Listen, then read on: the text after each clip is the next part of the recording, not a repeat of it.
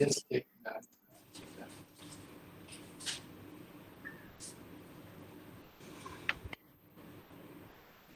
we also have other speakers of the day. Today, Dr. Shrikala and Dr. Belu has also joined. So I'm sure we are all set for the day.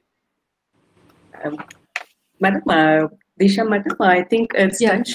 We'll start? There are a few more faculty who will join, or maybe they will join sooner. But I think it's time, and I really wanted to value your time. So we should not keep you waiting. And there are many students also. So if you're fine, we will start another. Yeah, or if you want, we can wait for a couple of minutes more. No, madam, it's okay. No problem. If you're comfortable, then we will go ahead. 10:29. I'll just start off by a few instructions, and then we can start.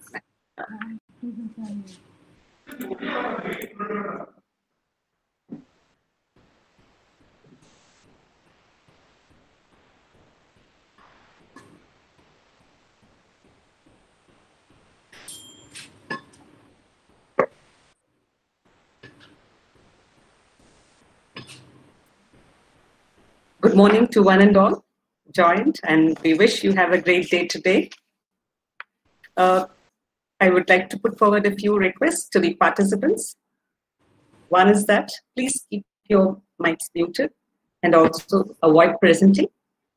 So that would make the transmission better, and also we could all enjoy the lectures. Thank you for that. In addition, for all the participants, we would also let you know that there is a feedback form which we would post it by the end of the webinar. So all students who are interested to take a certificate or would like to give a feedback, please fill up the form and send it to us, after which we can send you the certificates. Thank you for that. So I think it's time for us to start the second day's webinar. Welcome one and all once again for this second day sessions of the webinar on responding to COVID-19, school education and its stakeholders, organized by the Department of Sociology, Pondicherry University. And this particular webinar is sponsored by Azim Premji University Research Grants. We had a very interesting set of presentations yesterday, which has also set the tempo for today's discussions. We also had a glimpse of the macro and micro issues. We will begin today's program with the second technical session. So we are straight away starting with the technical sessions. And we are delighted to have distinguished speakers today who are very notable in the field of education. Today, for the first technical session, we have 4 speakers, and the sessions will be moderated by Dr. M.G. Longkumar. We will have the first presentation by Professor Disha Navani, who is the Dean, School of Education, Tata Institute of Social Sciences. She will speak on COVID-19, schooling and child reflections. Her research lies within the discipline of sociology, the sociology of education, and she has been a key member of several drafting committees, and is also a serious reviewer and analyst of the various educational policies and programs. Her publications are very sharp and provides the required critical views. The projects are largely evaluatory reports, and she is also the managing editor of Contemporary Education Dialogue by Sage Publications. And she is also an expert advisor for framing various policies and implementation of the government policies.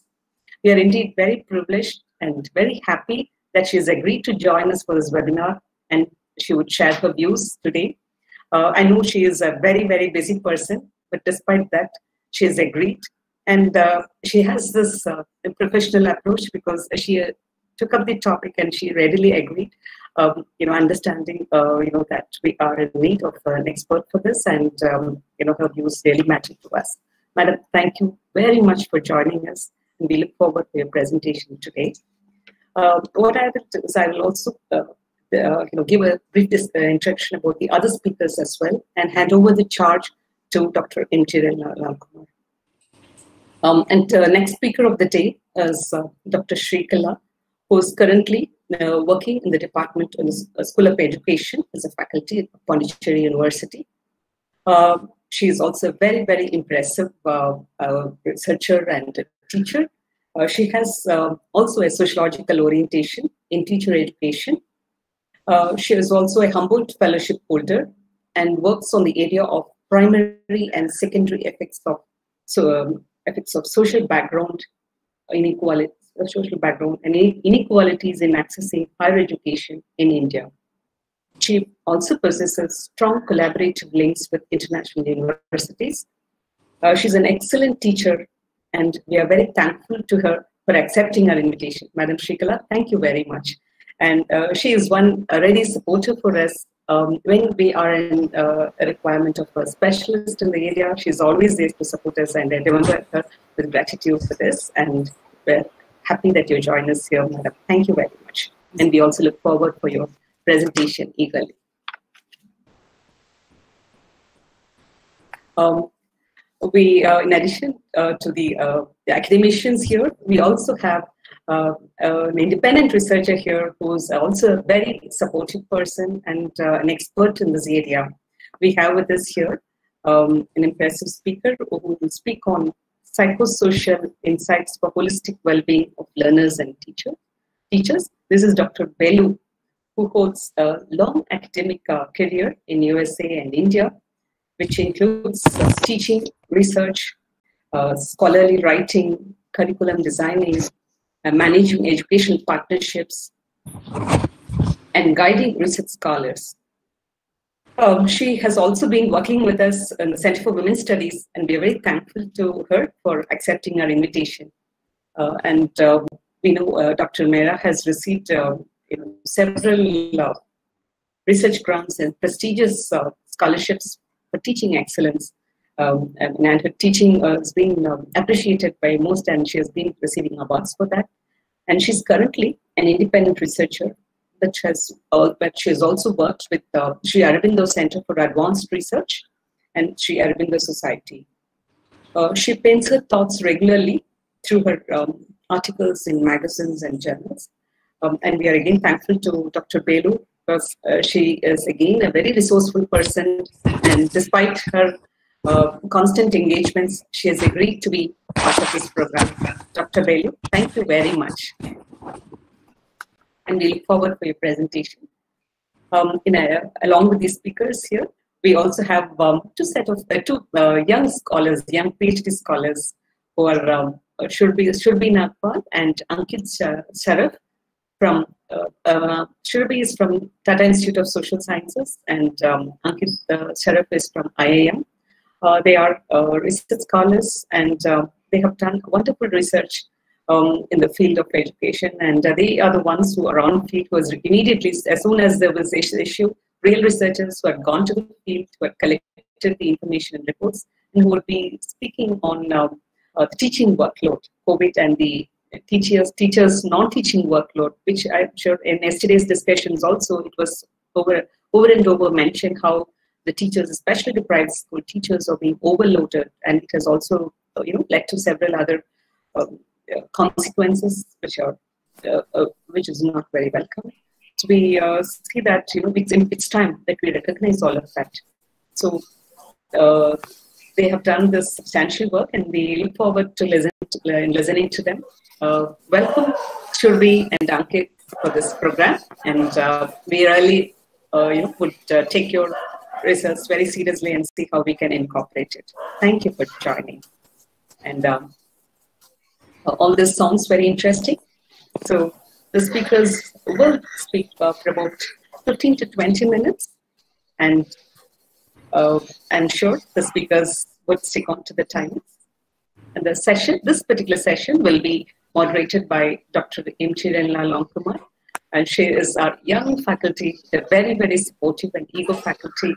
We are very thankful to her, because any requirement, she is always there, and with a very cheerful and a smiling face, and the complete commitment. That is what we appreciate in her. And she is here to moderate and handle the session. Actually, Dr. M.G. Lalongkumar teaches in the Department of Sociology, Pondicherry University, and she has a doctorate from JNU University, JNU, and she specializes in the sociology of culture and many other areas as well. She's a very popular teacher among our students. And with a small introduction, I hand over the charge to Dr. M.T. Lalongkumar. Please, Dr. M.T. Take forward. Thank you, Aruna madam. Thank you so much. Good morning to you all. It's my pleasure indeed to welcome all of you to this second day and second technical session. We have a very, very esteemed panel of speakers today. And without further ado, I think without wasting much time, I would want to get into this. But before this, I want to make an announcement for the participants. If you have any questions, please leave it in the chat box so that I can take it up for the speakers after they are done.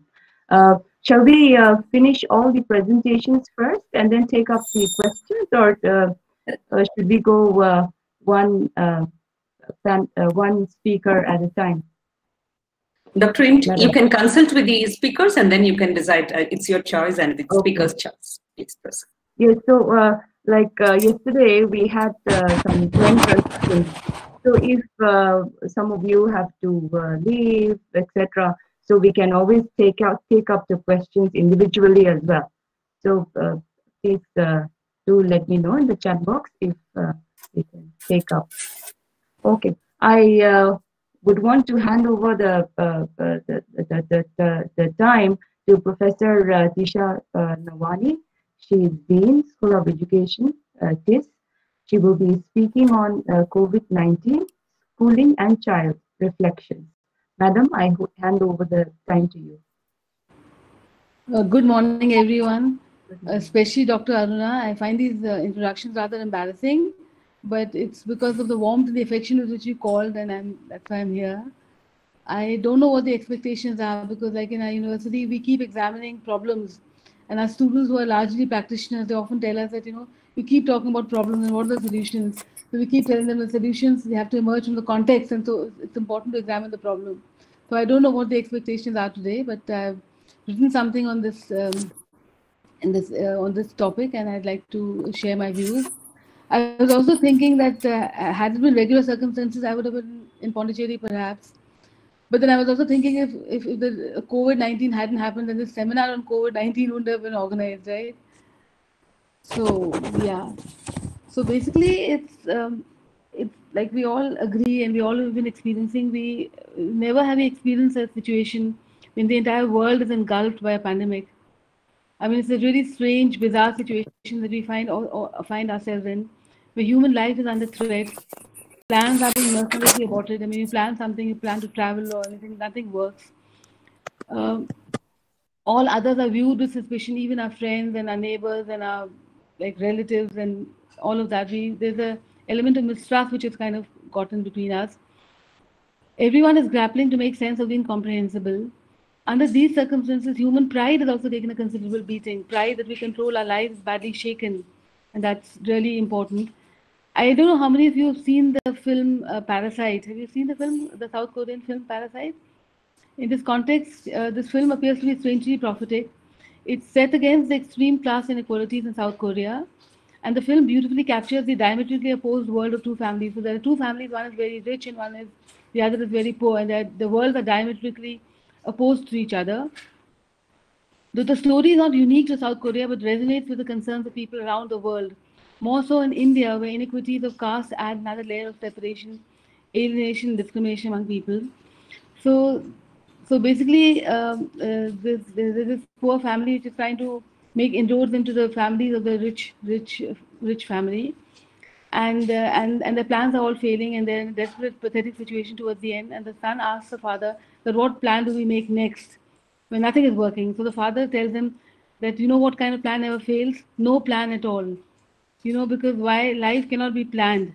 So emerging from, and it's very strange that the film came and at the same time we're experiencing this kind of situation where we thought we are under control, but nothing seems to be under control.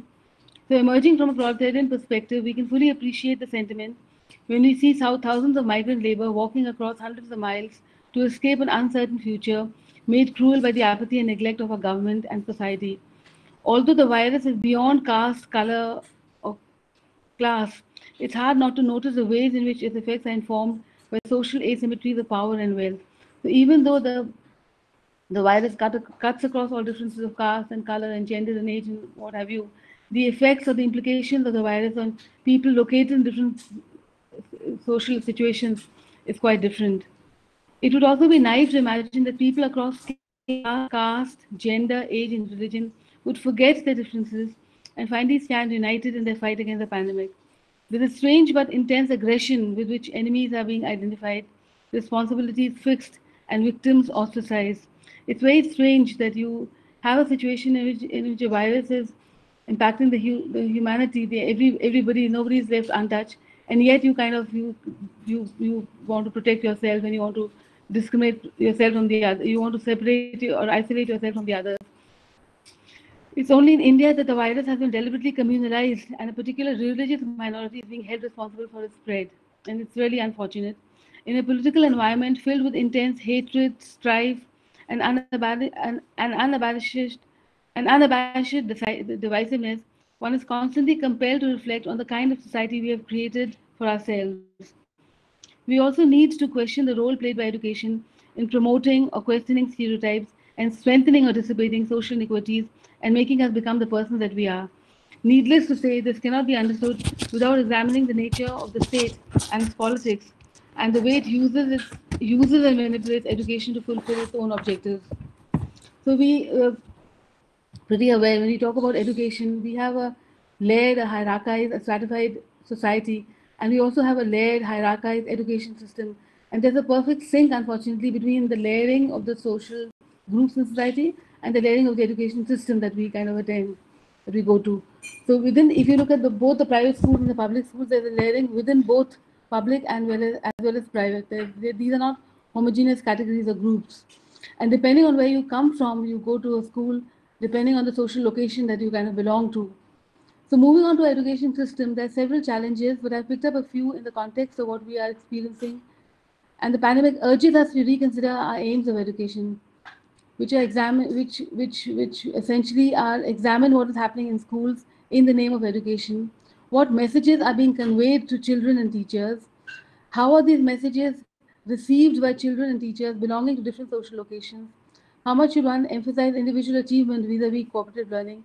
And in society, this is a bit dicey because we use individual achievement or marks, for instance, to allocate rewards. And in a society which is constrained in terms of opportunities, this becomes important, therefore. Further, we also need to accord renewed importance to certain ethical universals and rethink the relationship between state, education, and people and citizens. In short, this global crisis has provided us the opportunity to reflexively engage with the life worlds and the role of education therein.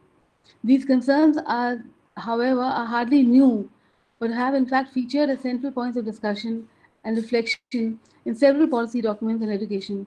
It may not be completely erroneous to say that an inner epidemic has been simmering in the form of learning crisis in India for quite some time, and yet we continue to do the exact opposite of what has been proposed. And by learning crisis, I don't mean the learning crisis which Pratham and the ASER report talks about. The children don't know literacy, basic literacy and numeracy skills. But the fact that we have a differentiated education system for different people, that's what I'm also referring to. And what our curriculum is really trying to achieve, the way the teaching learning resources are structured, and the kind of assessment systems we follow. So despite the fact that we have a learning crisis at multiple levels and fairly multidimensional, and not just in terms of not being able to acquire teaching and learning literacy and numeracy skills, we pursue a curriculum that is alienating, celebrate a pedagogy which denies the agency of both teachers and students, and threaten our children to learn in order to avoid failure. I mean, you must be aware of the right to education. We talked about the no detention policy, and the no detention policy was largely for preventing dropouts of children who stayed back in school, and when they failed and they were made to stay back in the class, they kind of dropped out of the school system because of humiliation And we went right, and that was a very progressive measure, but we went right ahead and we drew that provision saying that children are not learning. Unfortunately, children don't learn because of several things which are not in place in the school systems. And we wanted to we were very happy, convenient in blaming children for not learning. And this whole idea of fear that if children are afraid and they are fear of not learning, fear of failing, fear of humiliation, all of that, and that's the reason why you kind of learn. One cannot ignore the complexity of the state in all this, as it conveniently offers an education which is tailored to reproduce the existing inequalities in our society. And I've also written up something about it. For instance, we, like I said, right from the time we got independence, it's not that we had an equitable education system based on principles of equity and social justice.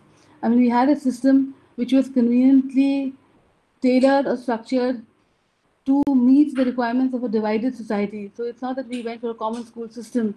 And often, even though I've written a lot about the policy, the new education policy 2020, it also sometimes wonder when people talk about the policy that this policy is violating the principles of equity and social justice. And I wonder, we've been doing that for years. I mean, the fact that we have a layered education system, the fact that we have a non-formal education system, the fact that we have a education which we think is relevant for the poor or the potential dropouts or the children who have to work to support their parents. So we've had this for years. It's not that we've kind of suddenly gone into promoting privatization. Privatization also, for instance, is an old, since the 1990s and even earlier, we've had the private sector playing a very important role. So COVID-19 grants us an opportunity, even if possibly, to pause and reflect and perhaps reconsider what's happening inside our schools and universities in the name of education. And it's not that it's this COVID which kind of forces us to reflect on the kind of education system that we had. We had the NC of 2005, which also talked about the fact that the child and the teacher needs to be brought in the center of the education, and we need to move beyond problems of communalization or saffronization, which are important and which need to be addressed and which need to be definitely critiqued. But we also need to think that we need to reflect on what's happening inside the schools and inside the classrooms, which force children to remain out of school, or the fact that what you're learning is not making sense to you, the fact that a lot is taught but little is learned or understood, the fact that there's no joy in learning. So unfortunately, we've had several problems at several levels for a long, long time, and people have been writing about it, and people have been looking at the problem, and people have also been suggesting solutions, but we never seem to take them seriously. So if there's no joy in learning, now there's so much of joy in learning that the process apparently becomes joyful, and you're smiling and you're laughing and you're all of that, and doing activities, but there's no real learning happening. The fact that there should be joy of learning and not joy in learning, that seems to have got misplaced. So rather than using this opportunity for introspection and reflection, all we seem to be concerned about is a mode of teaching to be adopted under the present regime of social distancing, where students cannot physically access schools and colleges. The most important concern which I find most people talking about is how do you reach out to children, how do you reach out to students, because they're not being able to come to schools and colleges, and the environment where all of them are huddled together, and that's what's going to create further problems. That's our main concern. And as a response to the situation, our instrumental rationality has hit upon online teaching as a solution to this pandemic which prevents face-to-face learning to take place. Never mind, the meaning and purpose of this education in staring hurry to find solutions gets reduced to delivering a certain content with the help of technology.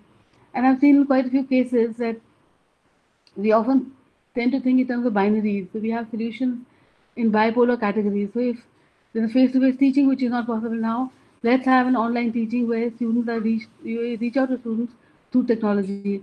And quite a few, even before the pandemic actually, quite a few schools that have been kind of examining or learning systems, what they tend to do is they tend to replicate what is there in the textbook on a digitized platform, and that's what they teach. So the content gets kind of replicated in the slides, and the technology takes over. The obsession with digital learning also aggravates the popular perception of pitching technology against the teacher, so much so that it's being thought of as even substituting a teacher. The technology and this whole discourse and has become so overwhelming that you actually think that the technology can also replace the teacher. It's been some time now that technology has made inroads into teachers' lives, like tablets to record school-related data, gadgets to register biometric attendance, and CCTV cameras to monitor their movement. On the one hand, technology is seen as solving all problems related to non-learning of children and non-accountability of teachers, while on the other hand, passion in teachers is being promoted in the draft new education policy as a mantra for them to be successful. And even though I may be sounding like a devil's advocate, I have some views on this whole idea of passion. For instance, this whole idea of passion is really propagated now. If you go for teacher education, if you go for that meeting on teacher education or teachers, or even the policy talks about the fact that teachers, people with passion, should get into the profession of teaching. And that to me is a problem from 2 points of view, two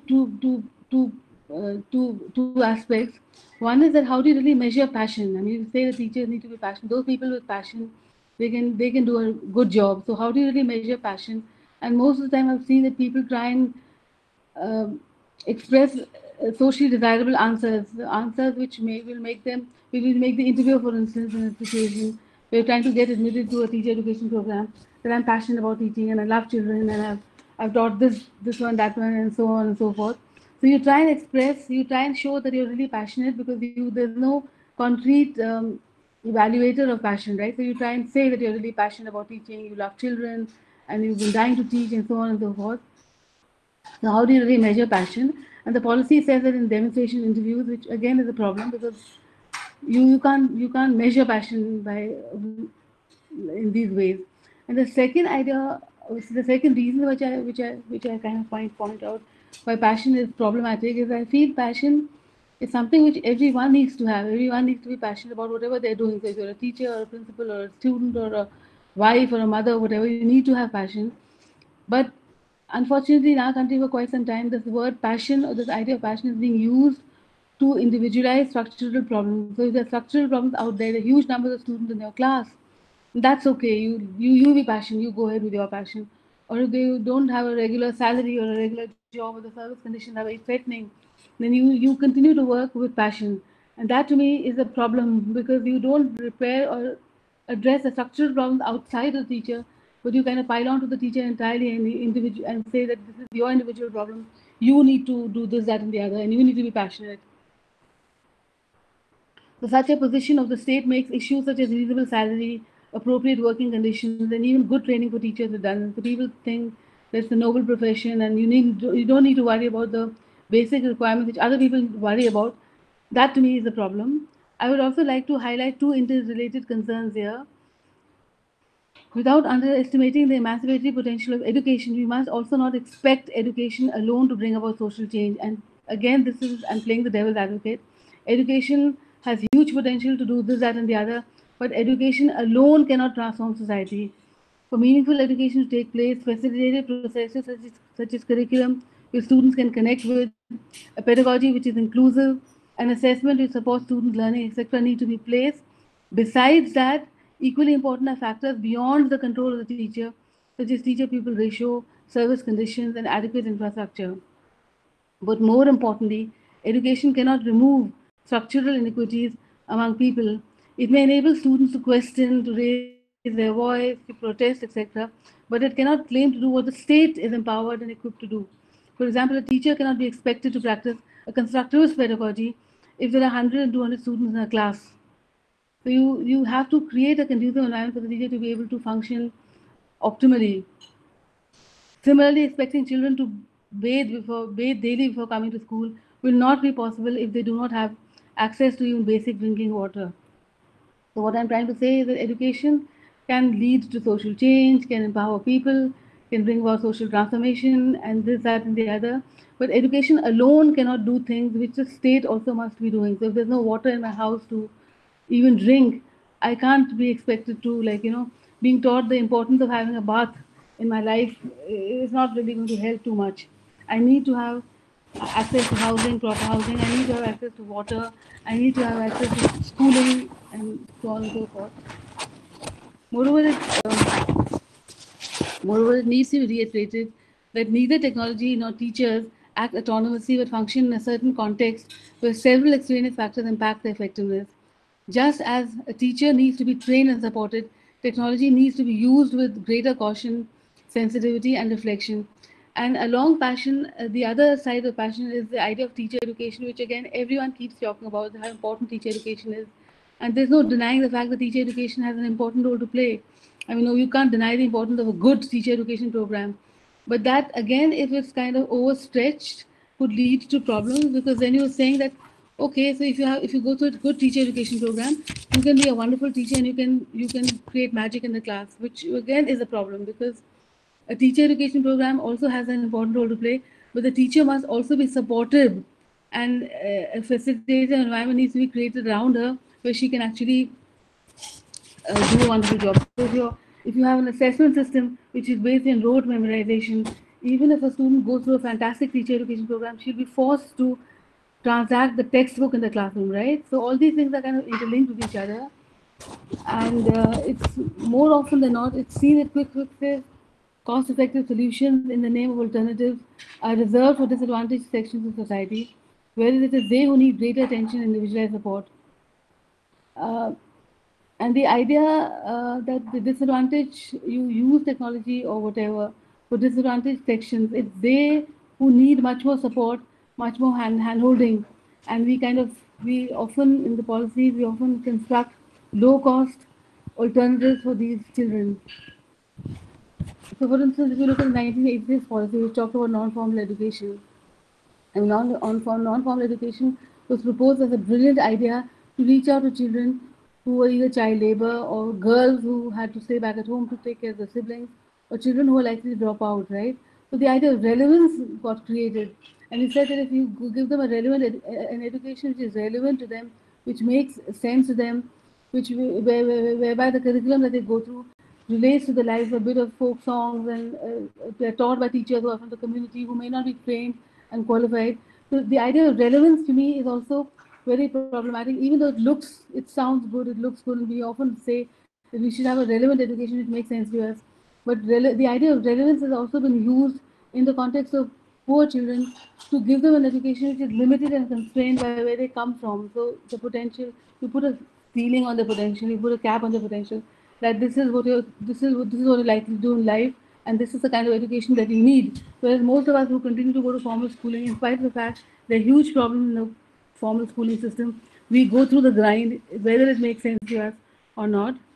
And one must recognize the environment that one grows in, structures one's experiences, frames one's choices, and determines opportunities and successes and failures in life. Therefore, any analysis of education, achievement, or performance of an individual, community, etc., must take cognizance of the diverse context in which they are situated without either glorifying, dismissing, or blaming it. So the education system has been struggling with several challenges for a long, long time, in terms of the curriculum, in terms of pedagogy, in terms of teacher education programs, in terms of assessments, and it's been our hallmark that we kind of create we form a committee to look into problems, and then once the committee gives us solutions to the existing problem, we form another committee which counters the suggestions of the former committee. So yeah, it's a time to really reflect that what we really are doing, and how this should make us think, rethink, or reflect on the kind of education that we are giving to children, the way we treat our children, whether we treat them equally or not. For instance, you have these low-cost schools which are now being promoted as being like wonderful solutions to the fact that government school children are not learning. So you have these reports which are constantly shaming the government school children and saying that these children are not learning. So for them, we have a low-cost private school where you have teachers who are employed on contractual basis, where you give them very little salaries, where there's constant threat that they'll be thrown out anytime the students don't perform. And the fact that, and I'll end with this, I think I've taken more time, and the fact that the right to education talks about certain basic prerequisites to be in place for a school to function, and the low-cost private lobby guns for these kind of provisions, or says that we are not being allowed to do our own work. That to me is the problem. So there are a huge number of problems, unfortunately, and this should have actually enabled us to reflect and rethink about what we're doing with our children in our schools, through our textbooks, through the assessment system that we follow. Yeah, so I think I'll end here. I think I've taken more time. No problem, Professor. It was a very interesting presentation. I would go to that later. I mean, because I want to first give everybody the chance to speak, and then we will pick up questions. for everyone. Okay, so thank you so much, Madam Professor Navani. Thank you so much. Yes, so the next speaker we have is our colleague from here, a very good friend also. I want to invite Dr. Shrikala to speak on the topic mitigating widening inequality in learning opportunities during COVID-19, use of supplementary pedagogy in schooling. So please, Madam, please take your time. Thank you, Dr. P. Good morning, everyone. Morning. Let me thank the university and the Department of Sociology and especially the organizer of the webinar, Dr. Aruna, who's a good friend of mine, for giving me a chance to talk about an issue which is not discussed much. Let me also concurrently try to present this. Just a minute. I have a PowerPoint presentation. Let's share it in a minute. Yes. Is it visible to you? Yes, is it visible to you? It's visible. It's visible. It's visible now. Yes. Okay, if you want to see me on your screen fully, please pin me up. Yeah. So yeah, this is the talk. The talk is. Let me tell you the purpose of the talk, how I have arranged it. As Professor Navani said, there are a lot of issues, and if you ask about solutions, I also do not have a solution, but that doesn't mean, we didn't work towards finding some solutions. So I think the purpose of the talk of today, I would try to present or try to provoke a discussion of inequality in education during these times. There have been, actually till yesterday, I was giving lectures on how to use technology efficiently, especially on blended learning. I'm so happy I get to talk about an area where I have passion. So there are, people talk about many things when it comes to pandemic, and the entire talk mostly is focused on technology. Very little talk is going on about, or discussion is going on about the impact of these school closures on the poor children, on the children who are marginalized, especially children who are studying in, I don't want to say government schools again, as Professor Navani said, it's a little difficult actually. But then I should say the marginalized and the deprived in this country, the number is so high, we already have a lot of problems to solve, because these problems are not anything new to us, but then this would have definitely heightened due to the present situation. This is what the studies say. I would cite certain studies during the course of showing you the slides. Have some of them, collected some of them. Now, what I feel is, in all our discussions about how to implement kind of pedagogies, different pedagogies for reaching the students to a maximum extent, we probably tend to overlook something called the core activity of the educational experience. I'm not talking about learning, I'm not talking about teaching, I'm not talking about education, I talk about the experience. You see, as a teacher, when I teach, I have an experience.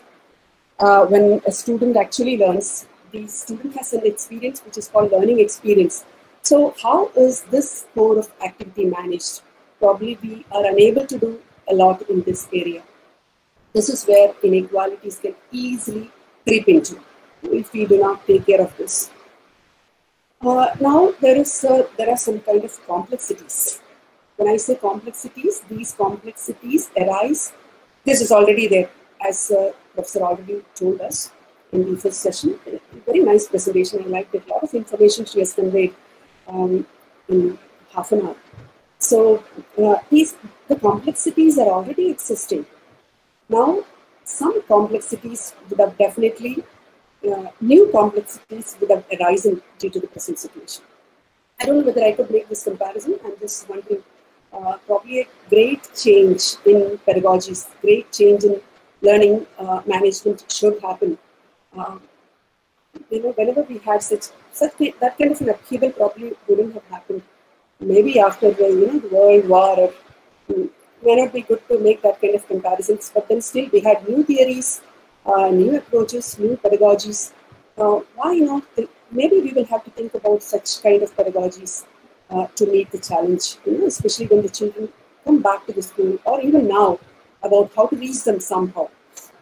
This is what is called deconstructing the complexities. This I will discuss in the duration of the talk. This deconstruction of these complexities is to give a better experience for them to learn.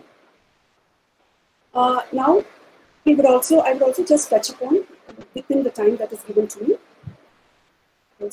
Yeah. So there is a need for introducing what is called pedagogies for the changed times, right? So these pedagogies, when I talk about pedagogies, this is not anything new. We have been using it, but not very prevalent.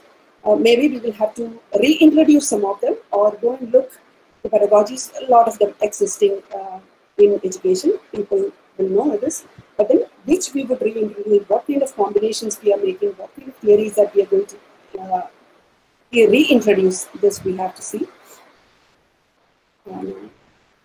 Right. Let me just very fast tell you about. I don't need to tell you how do we learn. Most of you know this, but then still this is very interesting to me. So I'm just sharing. There are people from education here. They would also find this very interesting. We have these two dichotomous nature of learning. If you know a little bit of psychology, you would know this. There's at one side we have behaviorists. They would always say, the learners, when you give a stimuli, and the human beings would give a response to the stimuli, and these responses, due to these responses, learning happens. This is what behaviorists say. And at the same time, we have at another end, at the other extreme end, we have something called cognitivism and constructivism, wherein we believe probably these responses to stimuli do not work so much. We have to mentally process these stimuli that we get, and we work on this stimuli. This is to polarized to dichotomized nature of learning. These are the two views. We are very much used to this. And if if one of you asks me which is good or which is more practical, I would run away.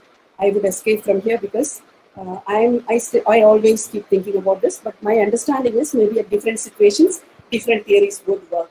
Now, altogether, there is a change of relationship of individual brain to the social context because of the pandemic.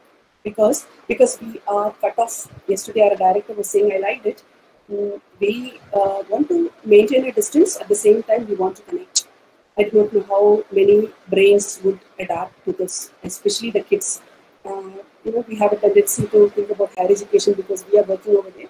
But the maximum I have tried to reach up to the schooling. So I do not know how individualized, how much children can relate, at least like us. So this would have definitely weakened this kind of an older debate. So now, how do we tackle this situation?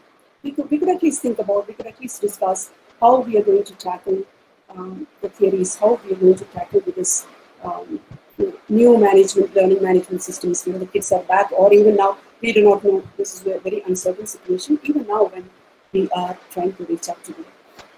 So I'm trying to, it's even a little difficult for me, I'm trying to bring the thread of inequality here. So when this new understandings and new knowledge of pedagogy comes, if we do not discuss properly about the inequalities that can easily creep into this kind of situation, we have to take care of it. So this is what I'm going to focus on.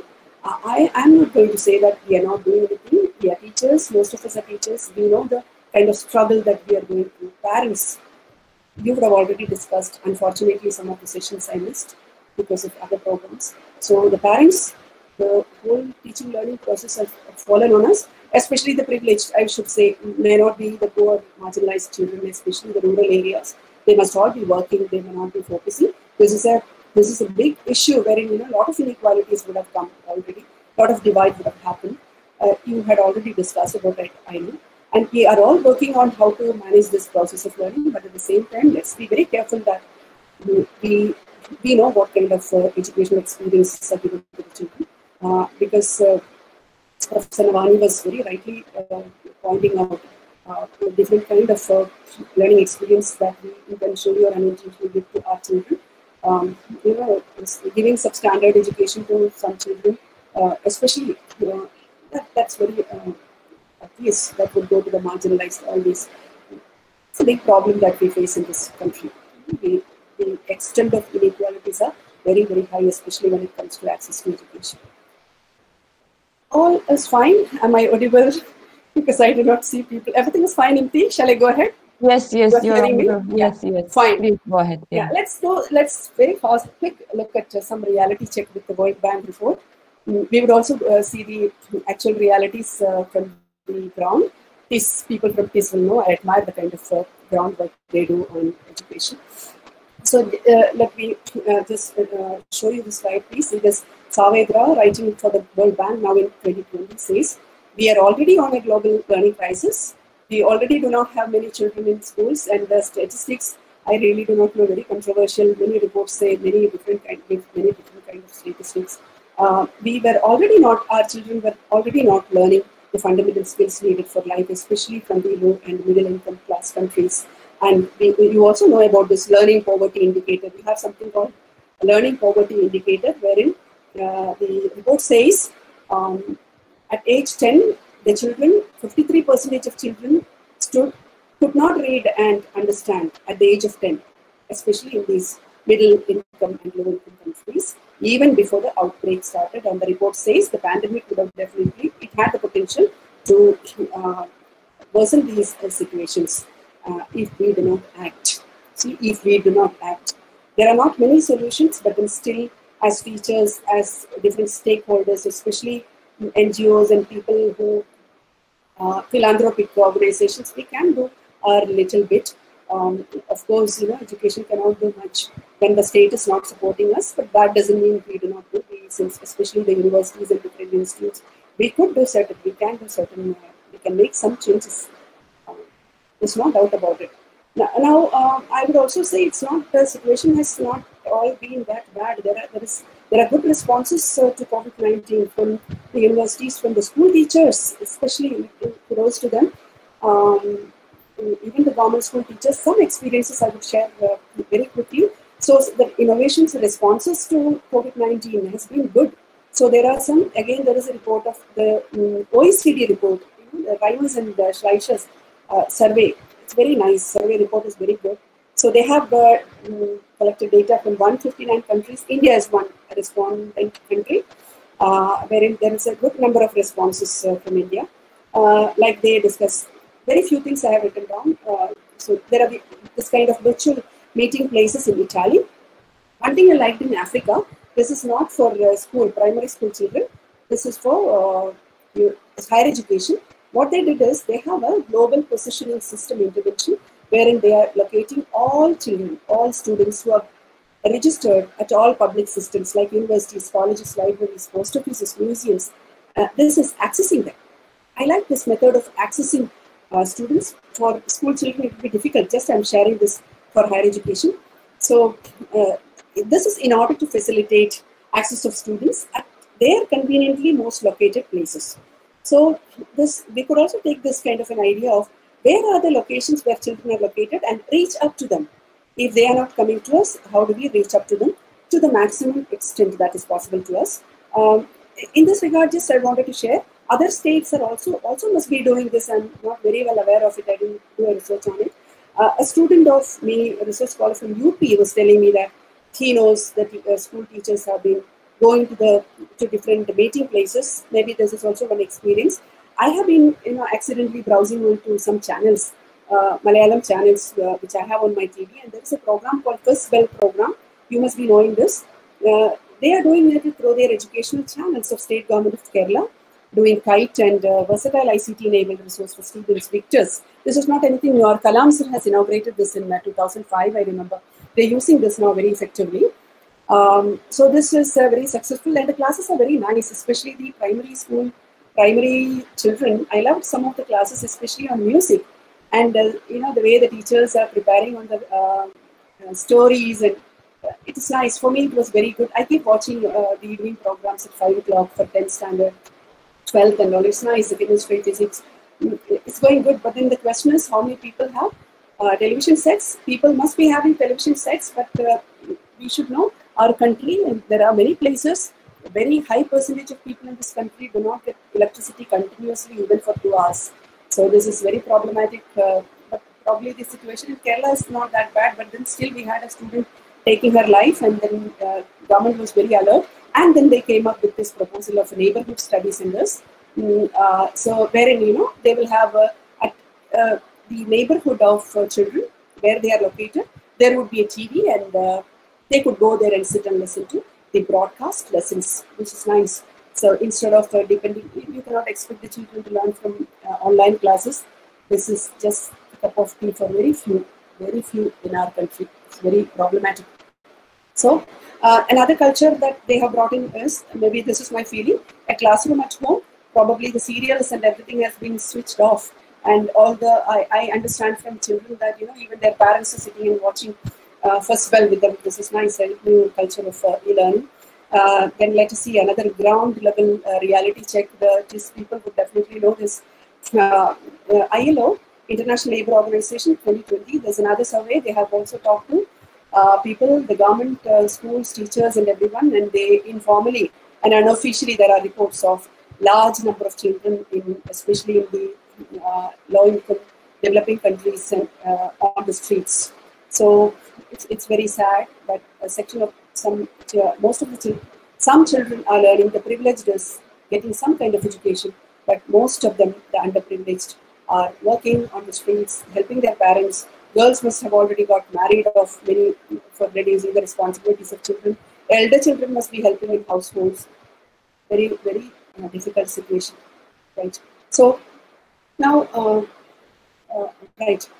this is about the deconstructing complexity, which I have shown you in the beginning of the discussion.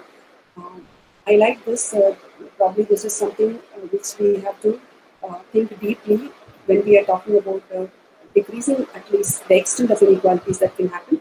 We don't have a solution for that as of now. See how this is a little bit deeper sociology. How we look at children as a homogenized group.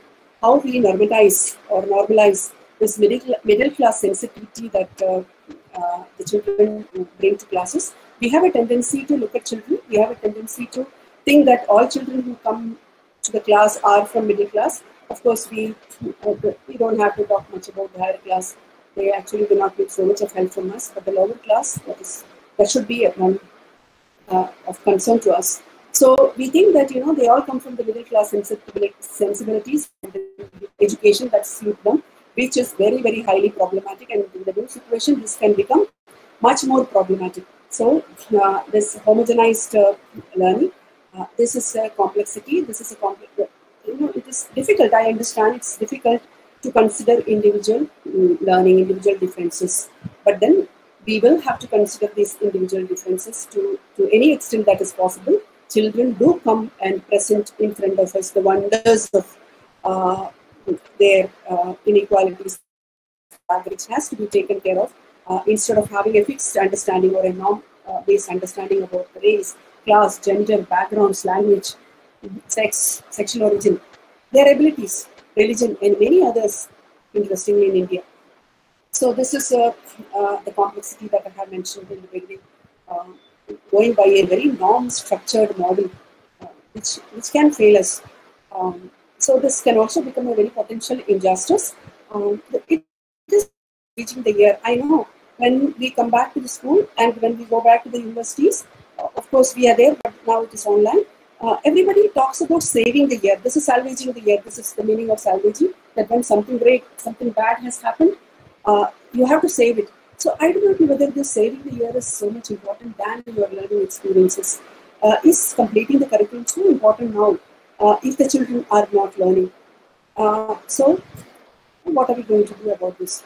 The passion of teaching and learning that we have just heard. It's a great concept in teacher education. This is what we call as virtues of learning. See, we will have to defend and cultivate these virtues of learning. We will have to do it. We will have to see that the learning has happened. Learning is happening. There is participation from the children. They experience what they get. So this is very important when you consider these issues of inequality. This is exactly what I already said. The cognitive justice has to be taken care of, or has to be provided to all children in the classroom. To an extent possible, individual learning is very important. The prize that we can give to them is individual learning. Right. So let me very quickly also look at this very important issue of online learning or remote learning in India, which is very problematic. This is one major factor that has brought very great extent of inequality or divide between people in this country. It is very successful only with the privileged. We know this. They have electricity. Massive inequality can creep into because of availability of internet, laptops, and mobiles for the rich people, which is not available in rural areas. Those who access have the opportunities. They take advantage of all the provisions that the government is giving, all the programs that the government is giving. This is a matter of concern. This is something that all of us should feel bad about and think about what alternatives can be thought about. Now, this technology capital. There's something called, I don't know, Madam was talking about the social capital yesterday. Definitely, there's a great influence of social capital on accessing education. At the same time, maybe one more new dimension that has been added to social capital is ICT social capital. A student of mine has done a PhD on this. So, lack of this also would have deepened the divide. Actually, the UN agencies, at least two of them, have warned against this online education even before the pandemic has started. Studies, the result of studies of OECD and UN has done very clearly shows that socioeconomic divide can deepen and virtual classes can leave students deprived of an education. And another group of people which we are not discussing much about is children with physical abilities. I do not know how much of learning is happening with them. I don't know how many of them can access assistive technologies. If they have assistive technologies, it's easy for them to access. And this access to assistive technology is also very difficult factor to which demands a discussion. This is very much disturbing. It must be very disturbing to everyone. Children, what has happened during this closure of school is, at least even when there was learning poverty, even when we were not doing so great, we are not doing so great in schools. But then there was something called, there was a tree, which is called the school tree. There was a tree which is called teachers. There was a shade which is called shade. There was a shade, the teacher shade, which was very good for children, especially the marginalized. They had food in the school. They had nutrition in the school. They could save themselves from different kinds of abuses, domestic violence, and many issues when they were in school. This is totally gone. It's very disturbing. I really do not know how much of psychological pain they would be coming back with, what kind of traumas, long travels, and the disturbances that their parents have. They must be carrying all these things. So, I think I have already talked about this slide. Please have a look at this. They will take some time to heal. There's such a vast divide between these two groups of children, especially because you have already discussed about parental involvement. The factor that would create a lot of divide, a lot of inequalities. Privileged parents do take care of their children because it's not easy to control the pace of learning now that's happening with the children, wherein they will have to take individual attention. Now, very fast to this, I don't know that I'm running short of time. I would go very fast, very few slides more, 3 or 4. Supplementary pedagogies, I don't have many solutions, but then whatever I found, some people use, and I think based on my experiences as a teacher, certain things we can do at least. We can go with a planning to be schools back, or even now we can use it. We will not be running through this curriculum, finishing this curriculum, or our job may not be to somehow to get back the year that has been lost. But then what is very important is a healing process that should go with the children. And then arranging for or thinking of a well-planned teacher-based, the teacher can be free with this. You don't have to go by the state, but many states are already planning this. A well-designed accelerated learning program, which is not totally based on the subject, which is a very composite program with many dimensions of teaching and learning are included in it. And what's very important is involving the NGOs, philanthropic organizations, many other organizations, individuals who are interested, students, anybody who is interested to help us should be given away to come into the system of schooling. Midday meals, I heard that from different state people that alternative arrangements have been made by the government to bring the midday meal to the parents and children. At least in some states, I know in Kerala this is happening. I heard from the children. They also, I know set of teachers have also been visiting children at different places to conduct small tests and examinations to help them to keep motivated to studies at least. Right? So this challenge, student directed learning is very difficult. I keep noticing when the teachers take classes, their focus is on to check whether the children are in front of the camera when online classes are going on. And in front of TV, you never know what channel they are watching. It's all very difficult. So this challenge is, how are we going to meet this challenge if they are doing online, taking online classes? This self-regulation from the side of the children. One factor that I want to focus is support of the teachers, supporting the school teachers especially. They need a lot of support. For most of them, it's a new experience of giving online education. Even broadcasting, I find them, they find it very difficult standing in front of the camera in the TV station and talk. A lot of support is to be given to them through using whatever possible technologies. Not only technologies, also regarding other learning resources have to be made easily available to them.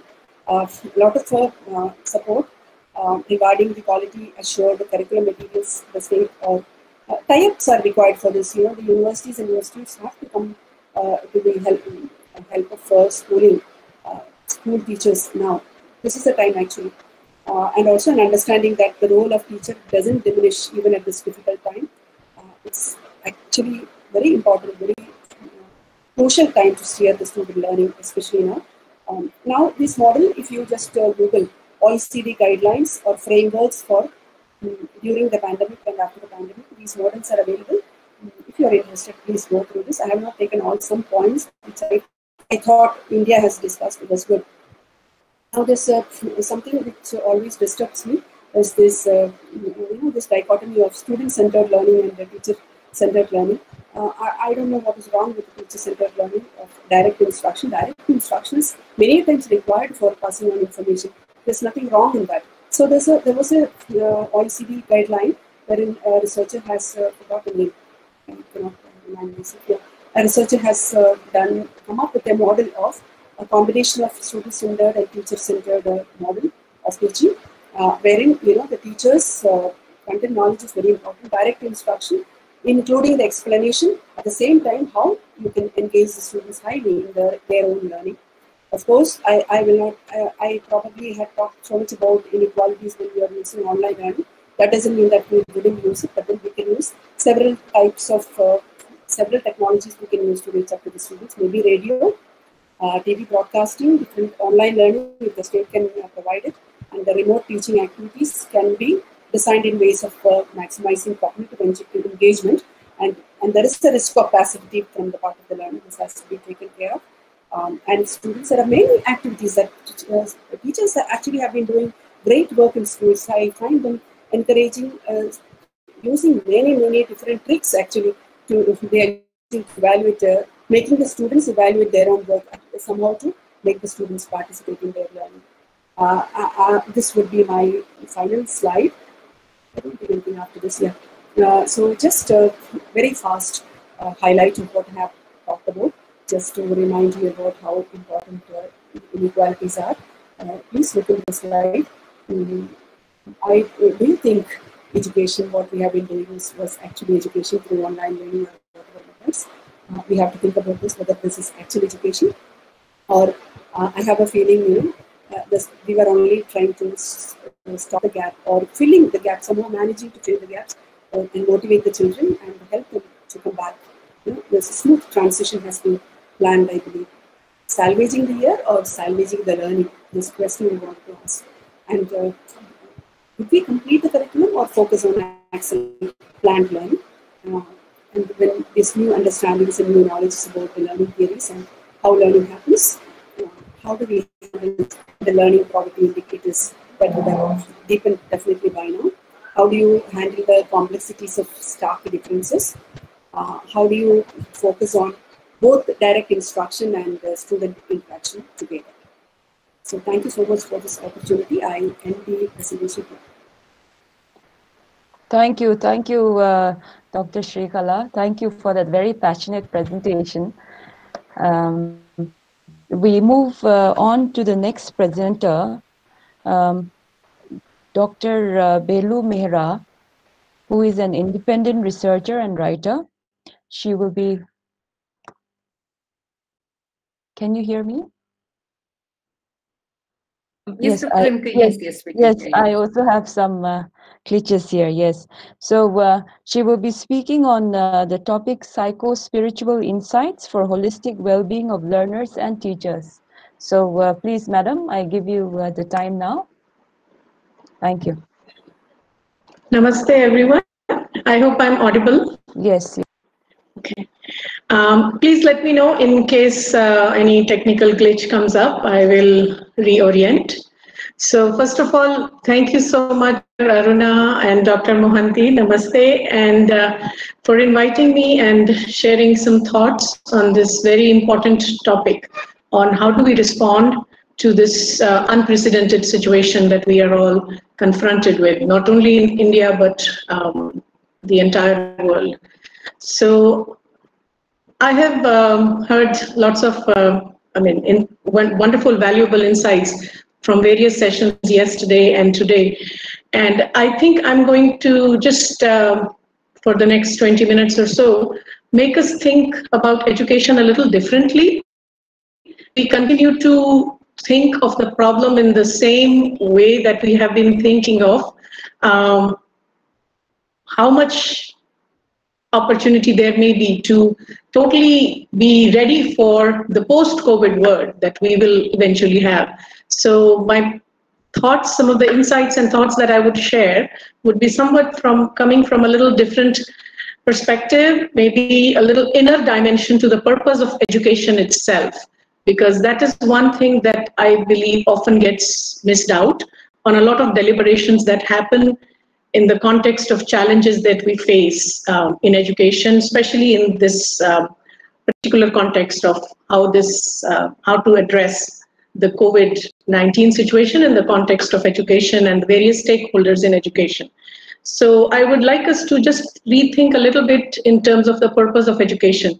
And I think it's very interesting when we think about it, the timing of the new education 2020, that the fact that it came in the middle of this pandemic situation, there is some I believe there is some deeper purpose as to the push that we as a society, we as a nation should be understanding in terms of getting sort of out of the box in terms of our thinking of the aims and purpose of education itself. So let me begin with, first of all, a short story. And hopefully that story will convey what I am trying to propose in terms of what can be some of the insights that we can take for the holistic education, holistic well-being of learners and teachers as well. So the story is a very ancient story from Indian tradition. It's from one of the very old Upanishads in the 5th Adhyay of Brihadaranyaka Upanishad. And the story goes that once upon a time, the three groups of people, the three groups of beings go to the person whom go to the being named as Prajapati, who is supposed to be the maintainer of the cosmic order, the creator of the ordered creation in this entire existence. So the three types of beings who approach this Prajapati are the ones that are in the tradition called as the Devas, those who are of the divine personality, the divine beings. Then the Manushyas, the human beings, and then the Danavas or the Asuras, those with whom we can simply in English refer to as the demoniac beings. So they three go to this man named Mr. Prajapati and say, okay, we want to stay with you for some time and can you teach us something? So he says, sure, come, just stay with me and we'll see how the teaching continues. So some time passes, there is no instruction.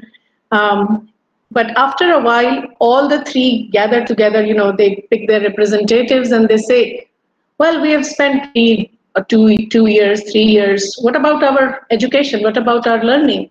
So Mr. Prajapati tells them one syllable. He says, da. And then he kind of, in a mischievous, humorous way, looks at all the three groups of people sitting in front of him, and he says, have you understood? So first comes the representative from the devas, the divine beings, and he says, yeah, I think we have understood what this syllable da means. It means damyata. In English, that would mean to be self-controlled. He says, yes. Prajapati says, yes, you've understood. Good. Your education is complete. Then comes the next category of people, the Manushyas, the human beings. So they also have received the same instruction, da. So the Prajapati says, have you understood what this means? So their representative, their class rep says, yes, I think we have understood. And da means datta. Be generous, be charitable, be giving. So Mr. Prajapati says, yes, you have understood. Well done. You have graduated. And then the third group of categories, the third class of people, the demoniac beings, the demons, they send their representative and they also have the same instruction, da. Have you understood what da means? Yes, we have understood, sir. What does it mean? Da means dayadvam, be compassionate. So Mr. Prajapati says, you too have graduated. So you have also got what I wanted to convey to you. Now, what is this da?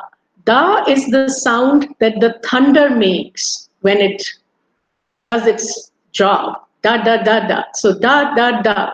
In one syllable, Mr. Prajapati gave three kinds of beings the lesson, the deeper lesson they needed to be for the gods, for the divine beings, those who have attained some deeper qualities in there, to be self-controlled so that they will not become overly egoistic in who they are, and that they won't be captivated by the splendors, by the riches that they have attained, intellectual, spiritual, psychological, material riches that they have obtained. For the human beings who are aspiring souls, the lesson is to be generous, to be charitable, to be giving of oneself, because it is through generosity we expand in our own consciousness. Otherwise, we stay limited by the limitations of our parts of our being.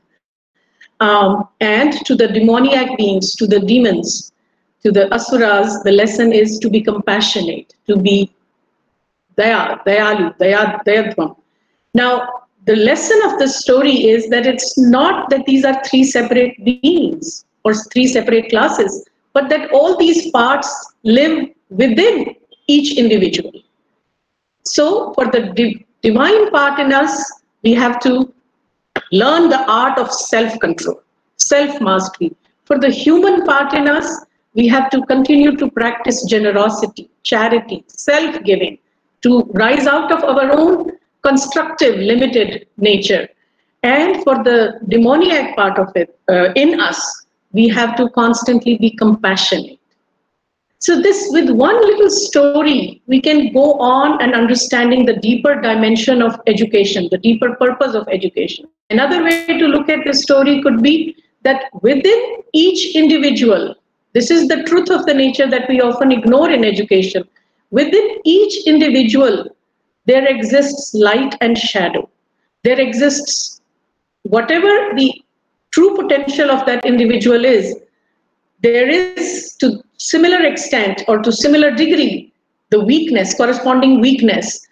This is the part of this purpose of education, to facilitate greater development of light to come through so that we can continue to work on, transform the shadow part to in the light of the light itself. This is often get missed out in understanding the purpose of education. We get so, yesterday also in several of the talks, there was mention, I believe Dr. Ankur had mentioned, had touched upon the need for the value dimension of education, which Dr. Parida really wonderfully brought it out in his summary of the various presentations. Again, I think the professor from TIS, Dr. Sarangapani, also mentioned about rethinking the purpose of education, rethinking learning itself, rethinking the role of family, the role of parents. So yes, we are all for rethinking the role of different agencies involved in the education. But if not now, when would we be ready to start talking about the whole purpose of education? Education, we typically is understood the mental, the cognitive, the intellectual, the rational development of the being. What about the development of the character? I'm not here talking or proposing, sort of a mental understanding of value education or the moral education as we typically understand, because that only goes so far, as we have seen. It's like a band-aid, sort of like a add-on thing that we add to rest of the existing mega curriculum that we expect students to believe. That doesn't work. That has not worked ever. And especially since independence, we continued with this whole Macaulayvian view of education, which only focuses on developing the mental aspect, the mental capability of the students. But even there, it's only the rational part of the mental being that gets some attention. What about the faculty of concentration? How to concentrate mentally, intellectually on a given topic? This is especially important in present times where, we're always complaining about lack of concentration, lack of attention span in students, especially now with all these social media, 140, 280 character kind of attention that people have, not willing to read anything deeper, not willing to contemplate on any deeper aspect. So since we live in Pondicherry, I think it becomes really important to look at some of the educational insights and educational psychological insights that we have from Sri Aurobindo and the mother, people who lived right here, the visionaries, the rishis who lived right here and who have given us this grand futuristic vision of education, and to draw some key insights from there in terms of how in the post-COVID world we can begin to have conversations on the deeper dimension, the inner dimension of education that is so often ignored. Now, one of the things Sri Aurobindo and the mother often talked about was the significance of vital education. What is the vital part in each one of us? The vital part is the life energy, the life plane, the emotional nature in us. We often think that education is all about, developing the mind. It is to some extent, to a very large extent, but more and more people now are talking about the intelligence of the emotion itself, the emotional being, the intelligence of the emotional being itself, emotional. How education, what should be the role of education in developing that emotional educations? And I think, interestingly, the complex situation that we are in, this whole pandemic itself has given us some insights into that. So there is all this talk about this virus being contagious, and hence all the masks, all the hygiene. Good, those are all very important physical measures. I'm just going to share this as an example here. But have we thought about that? Could there be another inner dimension to what this virus is? Or what is this thing called contagion? Is it some physical entity? We can't even see it. From the point of view of deeper psychology, This again takes us back to the visionaries right from Pondicherry, Sri Aurobindo and the mother. They tell us that every vibration is contagious to some extent. Every vibration, even this, what we call as germs and viruses or microbes, they are at some level in the subtle physical realm of existence. We are so focused on the material reality, we forget that there are planes of existence beyond this and behind this material reality. That in a certain physical realm of existence, it's some kind of subtle vibration of ill will that often gets translated into a physical illness. All of us have some kind of a subtle physical, the emotional and physical, the integration of the two, some kind of a nervous sheath around us. That is our first armor, first line of defense against any bad will, against any ill will, including any external illness as well, external microbe. So what can be the role of education in helping learners and teachers both develop a strong sense of nervous sheath around us, a strong impenetrable nervous being around us, so that we can protect ourselves from any kind of ill will, any kind of malice coming towards us. The best security is to develop those qualities within, because the more goodwill we have for others, the more generosity we have for others, it's our first line of defense against any attack of ill will, malice coming from the rest of the world. This entire existence is nothing but a play of vibrations. It's these kinds of truths that have been so left out from all our discourse on education. The role of some kind of an emotional equilibrium, how to handle disappointments, how to handle failures in life, how to grow into higher qualities. All these are often ignored in our curriculum. So this kind of vital education has been so badly neglected in our understanding of what true education should be. And my proposal is, or my suggestion is, that if not now, when? We start thinking about this dimension of education. How to develop a certain kind of inner trust in our own willpower, a confidence in the mystery of life that exists around us, some kind of a trust in a higher force, whatever we want to call it, developing a sense of quietude, inner peace, inner calmness, becoming aware of the interactions of various parts of our being, how our emotions interact with our physical nature, how our intellect, rational being, the emotional part of us.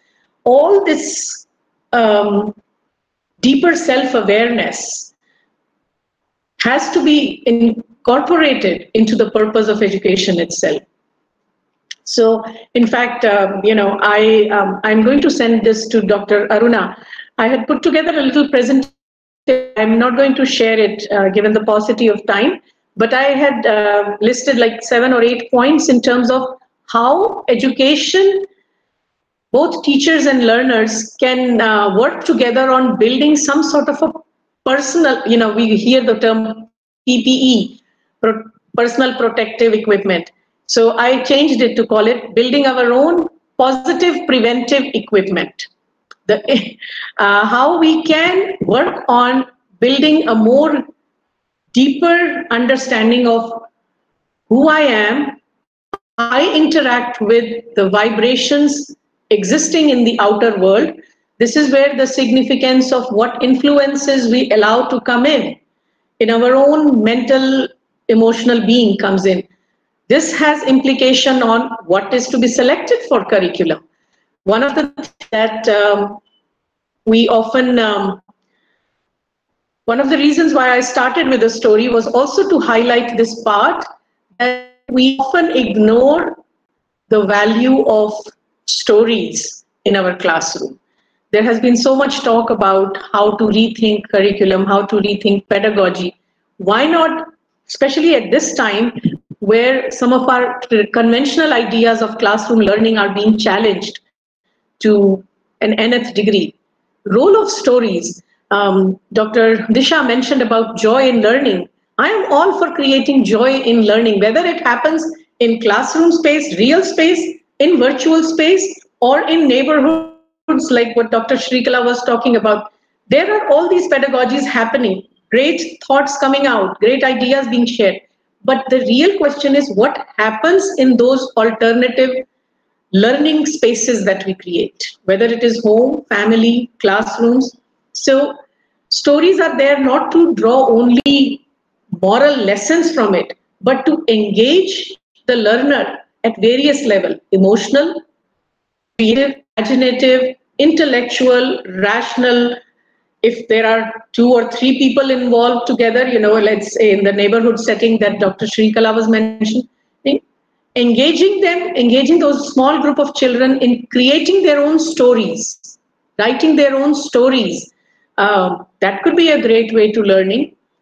All the films that are out there, using films as a way to engage children's imagination. That could be another way to build emotional intelligence in the students.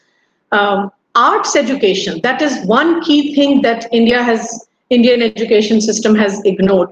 And I was happy to see that in the new education policy, there was quite a bit of reference to mainstreaming or better integration of arts education with the rest of the education. Arts education should not be left to just 1 or 2 periods in the class. All children, regardless of their talent or skill in whatever kind of arts, should be given opportunity to develop a certain aesthetic sense, a sense of beauty, a sense of harmony, because again, that often gets ignored in its terms of its role, key role that it plays in refining our character, in refining our emotions. Anybody who has a deeper sense of beauty, harmony, joy, good, what we today in modern language call as, carrying good vibes, will be very rarely drawn to crudity and vulgarity in nature, in their own behavior, in their own character. Why can't arts education be rethought as an important aspect of education, especially in the post-COVID scenario, and certainly during the pandemic itself, because that is one thing that I believe can be very creatively worked upon in the challenging learning teaching situations that we have. Use of project methods, not necessarily, Sri Kalaji was talking about, do we really have to worry about salvaging the year, finishing a curriculum? Maybe to start thinking about creating different pedagogies, creating different ways of learning, different ways of engaging learners' imagination, creativity, intellectual abilities in creating some kind of a project-based learning, where you don't have to have a regular 2-hour or 3-hour of virtual classroom and all the questions of access and some of those internet availability, and those things could be somewhat addressed, where you have given them a project to work on and let them come back within a week and see what is the progress. So there can be so many ways to start rethinking education. And one last thing before I conclude, none of this would be really if we ignore one very important dimension, the significance of the inner work that the teacher herself or himself will be doing upon themselves. A teacher not only teaches through instruction, but a teacher has a deeper influence on the learners through example and through the vibe, through the influence that she has, the subtle influence he or he has for the learners, whether it is in the real context of a real physical classroom or even in a virtual space. So the deeper a teacher goes in her own understanding of who she is, what is the kind of emotional intelligence she carries, the more work she does on developing her own awareness, her own emotional intelligence, the better influence that she can be on the on the learners themselves.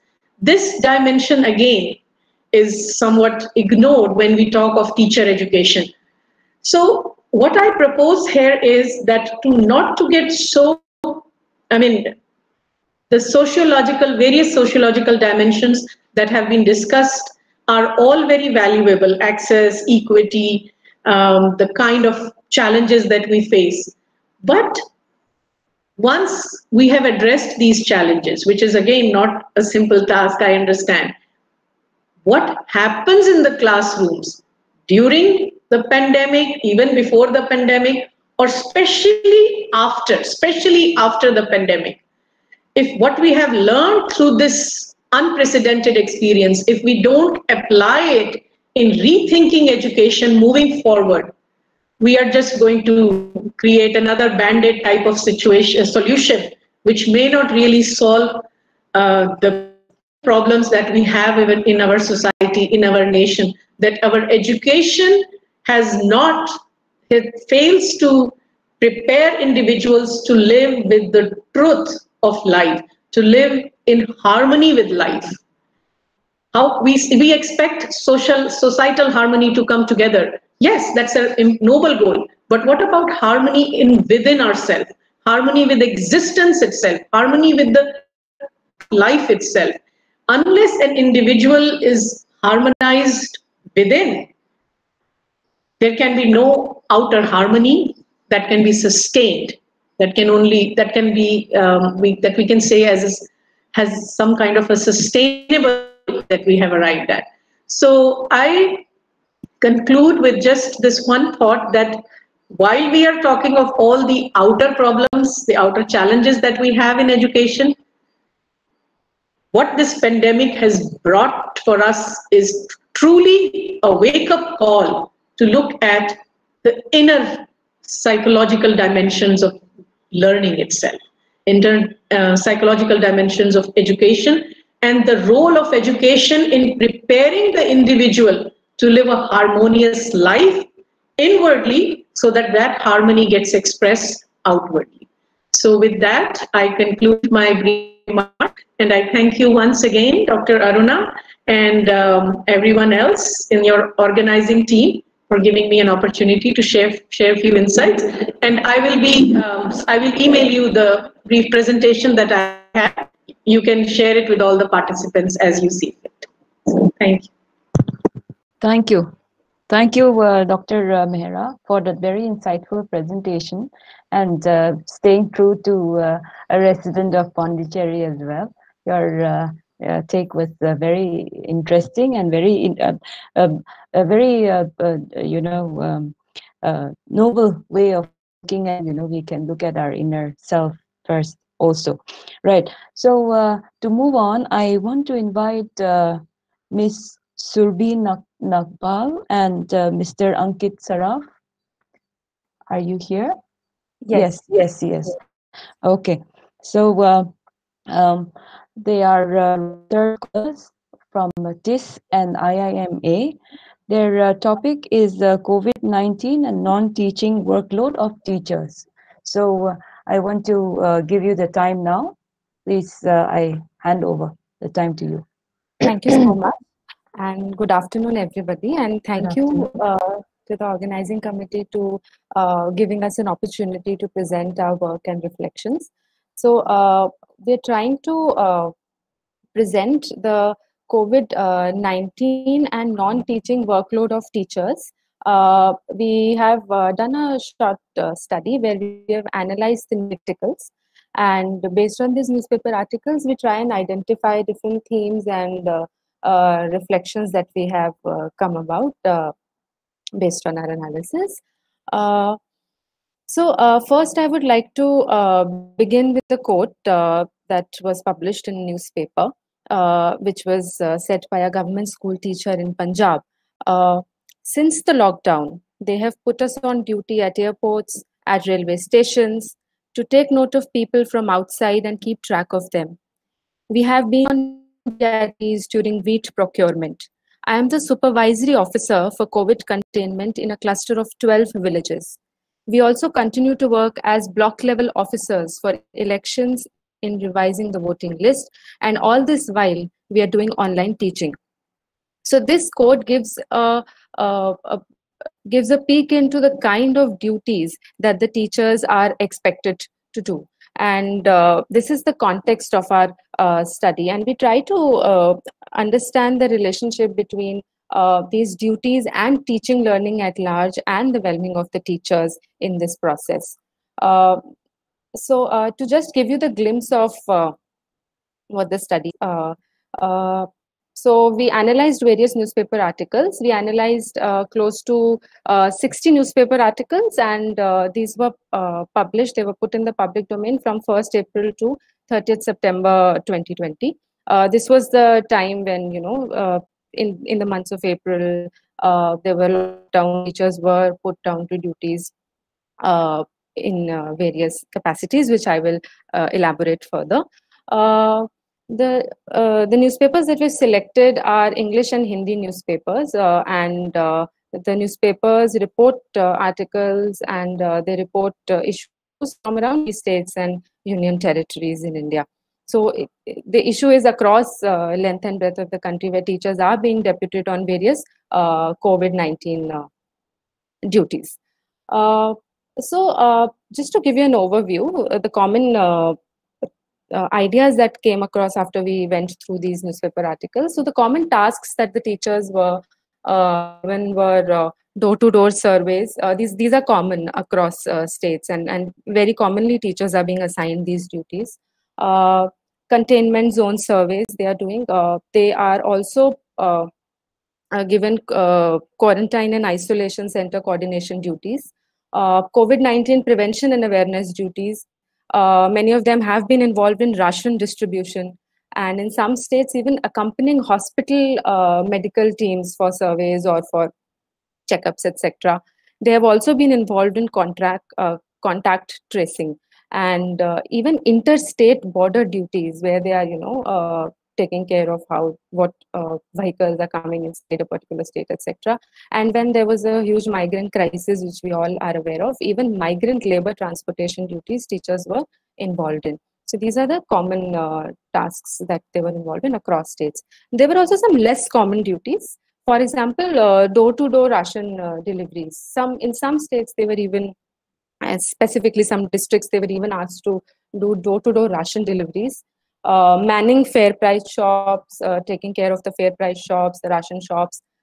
In fact, checking liquor smuggling outside distilleries, restricting illegal sand mining, and crowd management at liquor and wine shops. So the last three, the order was passed and it was revoked because teacher unions, teachers had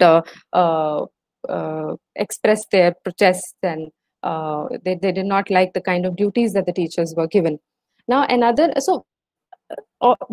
all these newspaper articles across, there were teacher unions, teachers who were voicing their opinions, and they were saying that we should not be given these duties, and the reasons that they were giving were quite common. Lack of PPE kits. They were saying that they're not being given PPE kit. Hand sanitizers are not given. They were demanding COVID testing. They should be allowed COVID testing because they are going out in these COVID times and performing these duties. Adequate insurance cover. Some of the newspaper articles reported that we need to increase, either provide us insurance cover, or wherever they were provided, they wanted an increase in the amount of insurance cover that was provided to them. Also, some of the newspaper articles mentioned the lack of training that the teachers expressed, because some of these are very technical duties, which require prior training. You are being stationed at quarantine centers, you're being stationed at hospitals. So due to paucity of time, lack of training is also one aspect that they spoke about.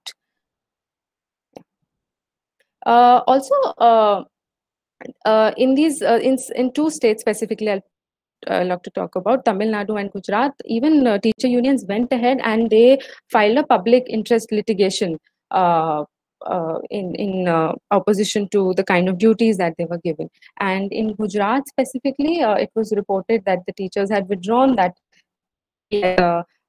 Court said that they shouldn't be going against the orders that the state is giving them. So these are the basic issues that were highlighted in these newspaper articles. And now we'll go a little deeper into why are we talking about these non-teaching tasks that the teachers are providing, that the teachers are being deputed on during this pandemic time. So let's first talk about the national education policy. One more thing. Apart from assigning these duties, state also, the authority also went ahead and, gave them show cause notices if they did not appear for the duty, gave them suspension.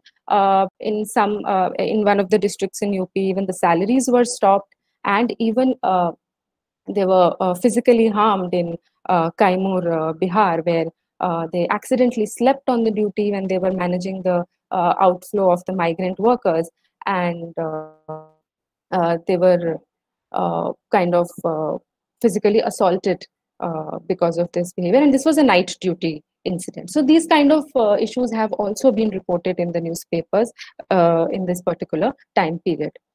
So yeah, as I was saying that we want to talk about why are we talking about these issues. So let's first talk about what NEP 2020 says about teachers, their working conditions, and the role of the teachers. So if I would like to directly quote certain excerpts from the policy. The policy says that teacher must be at the center of fundamental reforms in the education system. It must help re-establish teachers at all levels as the most respected and essential members of our society, must help recruit the very best and brightest to enter the teaching profession at all levels by ensuring respect, dignity, and autonomy. So here they do talk about best people entering the teaching profession and, improving the dignity and autonomy related with the profession. It recognizes an important role of the teachers, and it says that teachers are the heart of the learning process, and it places responsibility of realizing the policy goals on them. So they are the mediator of the policy, and thus there's a need for a positive working environment and a positive working condition. So this is what NEP says. Another aspect that NEP puts forward is teachers truly shape the future of our children and therefore the future of our nation, and hence the need for overhauling the service environment and culture of schools to maximize the ability of teachers to do their jobs effectively and to ensure that they're part of vibrant, caring, and inclusive communities of teachers. So this is the vision that they have for the teacher and the culture of the school. With respect to engagement of teachers specifically in non-teaching activity, the policy states that to prevent large amount of time spent currently by teachers on non-teaching activities, teachers will not be engaged in any longer in a work that is not directly related to teaching, so that they may fully concentrate on their teaching learning duties. So it says that they'll not be involved in strenuous administrative tasks, and even the time they spend on midday meal will be rationalized. So all these kind of things NEP mentions. That is why we bring this topic today to discuss with all of you, because what the NEP says and what is happening, how the teachers are being put on these duties is in stark contrast. So NEP falls short on, according to our analysis, falls short on various aspects. It does not clearly outline the professional terms of employment for school teachers, right? And it has used phrases like positive working environment, positive service conditions, but they have not been appropriately explained. So it's now up to the states or to understand what these positive working environment and service conditions mean. And also there's a difference in what draft NEP 2019 said about non-teaching duties and what NEP 2020, which has now come, which we all have read, says. The draft NEP says that the teachers will not be assigned any non-teaching duty or administrative assignment except those which are ordered by the Supreme Court, so as to allow teachers to concentrate on their teaching learning activities. But NEP 2020 does not say this. It does not make any definitive statements that only Supreme Court ordered duties will be given to teachers. NEP does speak about setting up a national professional standards for teacher, periodic performance appraisals, incentivizing teachers, linking salary and promotions to performance, and selecting the best and brightest who are committed to nation building to make teachers more accountable and efficient, because we know there's an entire discourse on learning outcomes and accountability of teachers, which is very common, but it maintains silence and doesn't define properly what are the working conditions of the teachers. So these are some things that were missing in NEP 2020, and this is the context of this presentation, because when we want to bring in bright talents, or people who want to come into teaching, then the working conditions and the service conditions must be taken care of. And the way, in the coercive way, the teachers are being assigned these duties is complete contrast. We would also like to make a connect to how teachers are being hailed as Corona warriors. There have been newspaper articles which call teachers Corona warriors, and even the High Court of Delhi said that the teachers are the frontline workers, and they are hailed as Corona warriors. But what effect does it have on the teaching learning process? And here we would want to say that teachers, rightly pointed out by NEP, they mediate the role of policymakers, they mediate the role of administrators, and they are a very, very important aspect, very important stakeholder of the teaching learning process. So teachers' actions are dependent on their motivation, capacities, overall well-being, and the conditions under which they work.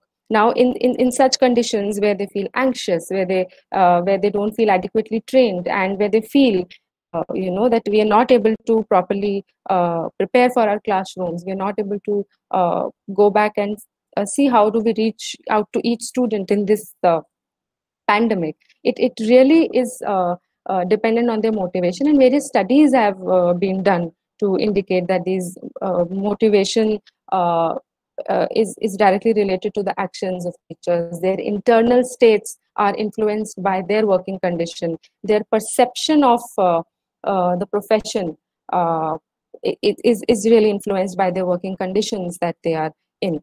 RT assigns 3 types of non-teaching duties. Right to Education assigns 3 types of non-teaching duties: censors, disaster relief, elections. And although elections might sound as just one election duty, but there are so many levels of elections going on in our country, and they are being pulled in for these duties, and they are pulled in for training for these duties to explain how to undertake the entire process. So we're talking about a huge workload that teachers face during this time. Also, we all know this, regularly assigned extra duties to teacher: polio immunization, household surveys, in some places even monitoring school-based civil and construction work. Apart from this, there is administrative work related to students within the schools, like they're maintaining numerous registers at a time, and they're preparing Aadhaar cards for the students. Some bank transfers which have to happen for the students are also being taken care of by the teachers. So these are the kind of duties that they are commissioned for. And even there was a study recently, not recently, but around 2 years back.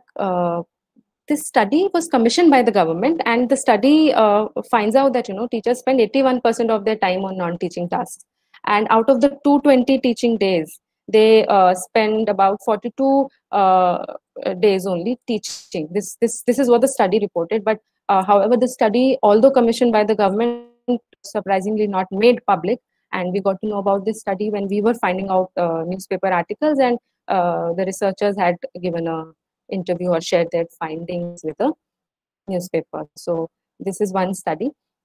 which has been reported. Another study was converted by CPR, Accountability Initiative, about with Delhi government school teachers, and that study reports that apart from these administrative tasks that come from the state on disaster relief or elections or census, there are administrative duties in the school, and this affects their teaching. This affects the time that they spend with students, and this really affects the entire teaching process. Although assignment of these duties is not new, it has been happening, but why do we need to talk about it during this period of pandemic? Because we UNESCO, UNICEF, all the reports have pointed out that this is the time when we need to take care that students don't drop out of the system.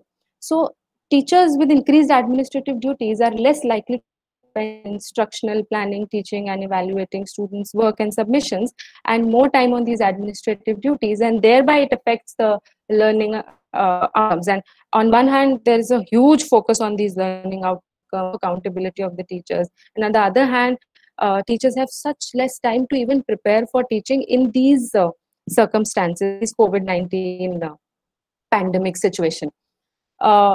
Teachers feel guilty, disappointed, and other negative emotions.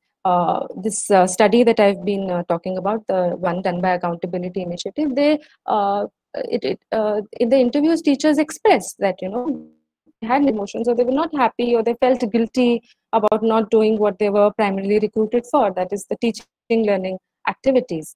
So this is what really kind of brings out the conditions of the teachers, and also its effect on the teaching learning processes. It also affects the self-image, morale, and relationship with the students, right? The perception of the profession. On one hand, NEP says that we have to kind of improve the working conditions, but these kind of duties, and then the coercive methods used by the state, sending show cause notices, suspensions, not giving salary, it kind of has an effect on self-morale and relationship with the students. Also, then you get a little time for self-reflection and professional development, because now we've been relying on technology. There are teachers have to acquaint themselves, prepare themselves at this crucial how to reach out to each student through these technological tools that we have, and teachers do not have time to do that, to that kind of self-reflection and professional development. It also, so as I mentioned before, it also affects the attractiveness of teaching profession.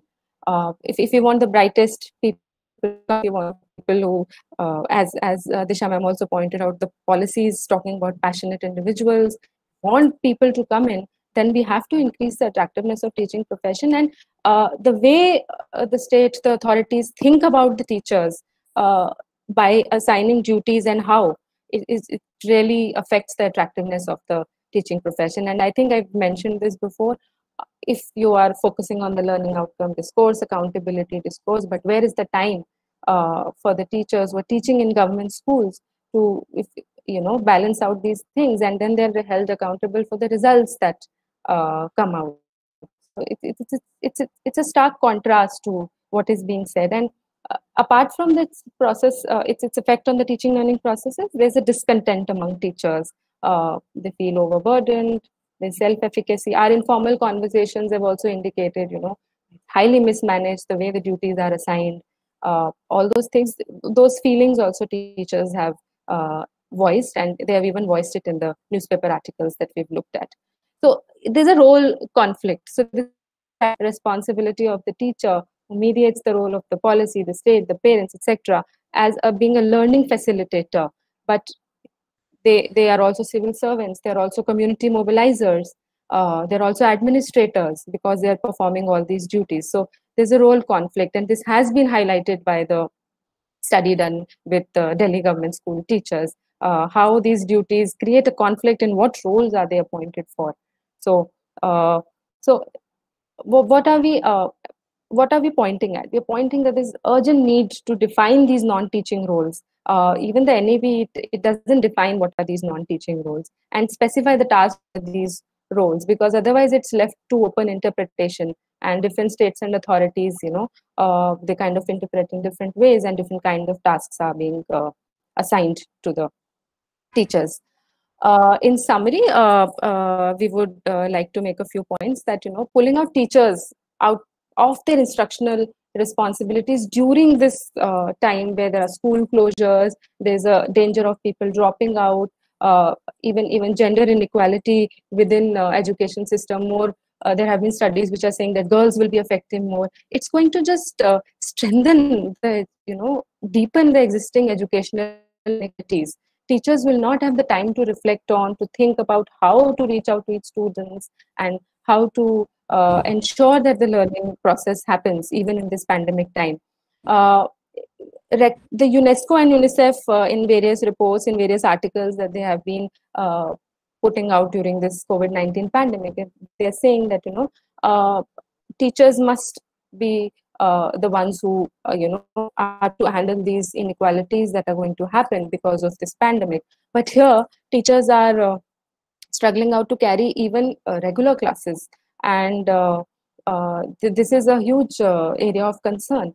And really, these are teachers who work in the government sector. And we all know in many of the government schools, there are first generation learners who need more support, who need the teacher has to think more about how to provide equal access to everyone, and these are the students from vulnerable and marginalized sections. So it's really going to deepen the educational inequalities that are already existing, and the way in which these deputations happen, the coercive ways, the show-cause notices, etc., it really affects the image and image of the teacher and the profession which NEP wants to kind of improve. So in order to increase this, when we talk about motivation of teacher, we want the teachers to be passionate, but improving their professionalism, enhancing the working conditions, the service conditions. If you feel if the teacher well-being in an environment, then it's directly going to impact your teaching learning processes. So there's an urgent need to do that. And so present context, because of these duties, and we've been reading these articles, it's less hopeful that the status of the teacher and teaching profession will improve significantly despite NEP trying to present a vision of teachers who are the important stakeholders in the teaching learning process, and thereby improving their professionalism and thereby improving their working conditions. So at this point, I would also like to quickly invite my co-researcher if he wants to add anything or to say something about the work. Nothing much to add.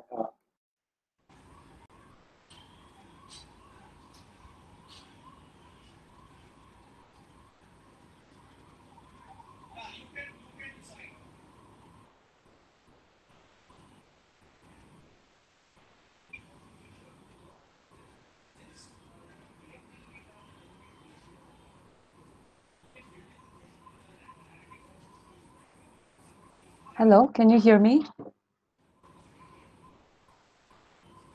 Yes. Can you hear me? Yeah. I have some problem with the audio in my computer. So thank you so much, Ms. Surbi and Mr. Ankit, for that very lovely presentation. It was a very, I think, extensive research that you have done, starting from the beginning of the pandemic, I think, from in India to, till the 30th of September. I think it's, a very elaborate work that you have done.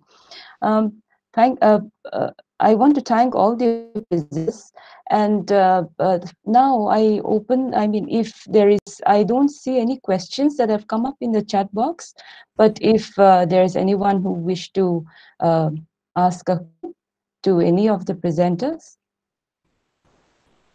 I would like to welcome the questions.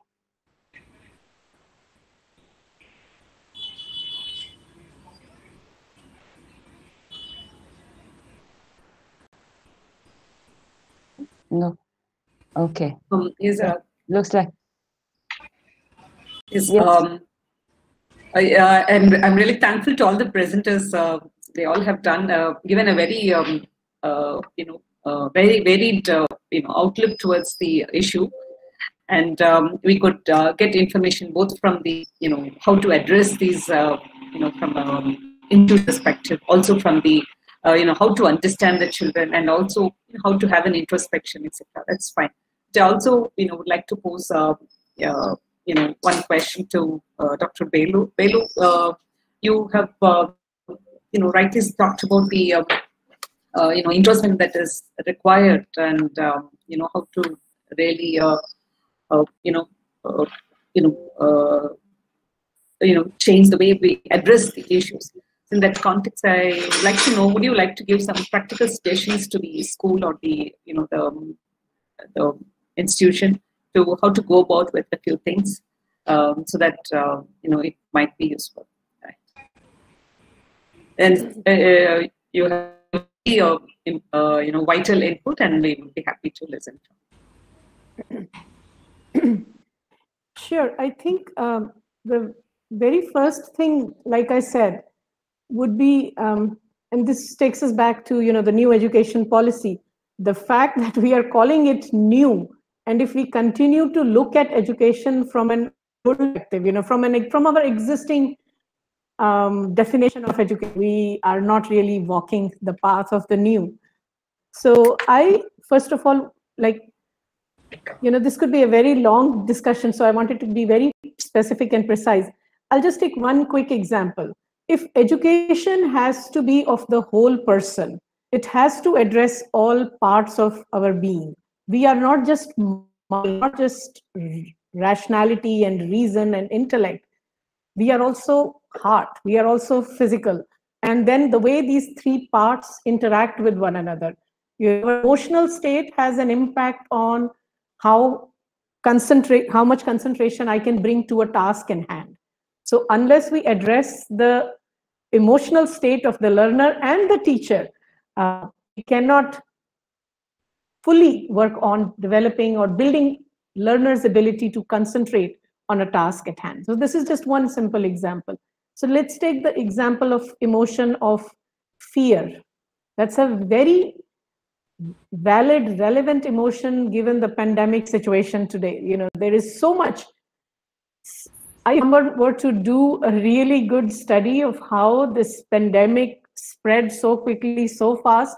The role of media, social media, and the gossip that happens on all the WhatsApp and social media, that probably played, if not 70%, maybe 50 to 60% of the role in spread of the virus itself.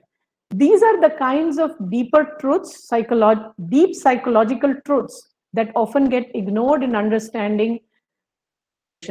So the way fear spreads, the contagion power that fear has, what can be the role of education in helping a learner and a teacher work on this emotion of fear? Because once that is taken care of, once that is replaced with emotion of courage, fearlessness, calm courage, not violent, passionate kind of strength that I'm talking of, some kind of a calm quietude in one's ability to face situations in life. That comes with developing a strong faith in one's own self, no matter what the situation. All these have to be incorporated in the learning process itself. This is where I think that's the practical insight, to really take a hard look at our curriculum, that every lesson can we incorporate some of these qualities in the way information is shared with the students. Can we come up with learning activities that allow students to maybe write stories, create situations, learn from their own life situations? How, what was one situation where they handled a disappointment with the feeling of fearlessness, courage, those kinds of things. So learn from our own life, learn from stories that play around us, from past, present, to all kinds of, when you watch a film, take one example of a scenario from a narrative from a film and talk about how when was the character displaying fearlessness? When was the character becoming victim of one's own fears, one's own sense of limitation? So there can be so many interesting ways it can be addressed in any learning situation. But I understand, as Surbhi was rightly pointed out, where is the time? So where is the time for teachers to engage with the learning material in such in-depth if they are so short of all these, if they are so caught up with all the other responsibilities? And I say this because I have seen my sister, who's a teacher in Delhi government system, and the kind of situation that she has had to deal with in the pandemic situation, having no PPE kits, and even the loss of life daily teachers experience. For several months, in some parts of Delhi, teachers were not paid. So all these issues are very real. All these, naturally, you are actually making teachers more fearful of the situation. So that's, how can they work on their curriculum if they are living with that condition? So both the outer dimension and the inner dimension has to be addressed. This is what I think is the need of the hour. Thank you, Dr. Ilu. Thank you. I'm sure some of the students wanted to ask a few questions. If you're ready, please proceed. I'm sure I saw one or two coming up. Yeah.